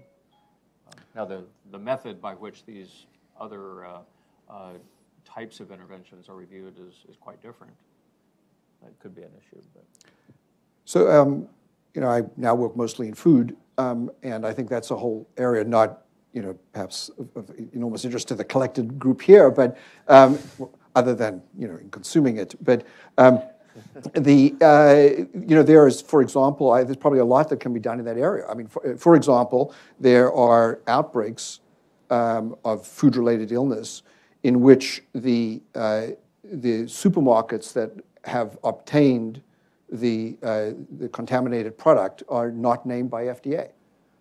That's one kind of transparency that would be helpful. Another would be there's a process called the GRAS determination process, whereby companies can self-certify that they believe that an additive that they're putting into a product is generally recognized as safe, GRAS. They self-certify. They are not even required to provide information to the FDA on what basis they did so. All of those things, I think, would be helpful. So I think as often is the case at FDA, the drug area is what leads us into new conceptual areas like transparency. But I think your question is an excellent one, and we should be thinking as well about whether there are tobacco applications and the like that ought to be made public, veterinary medicine applications. All of those have not been the subject of debate, but really ought to be. All right.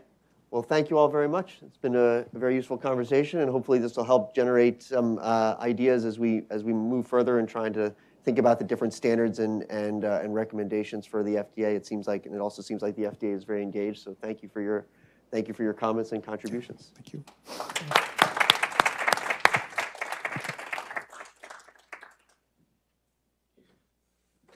Great, thank you so much. That was terrific.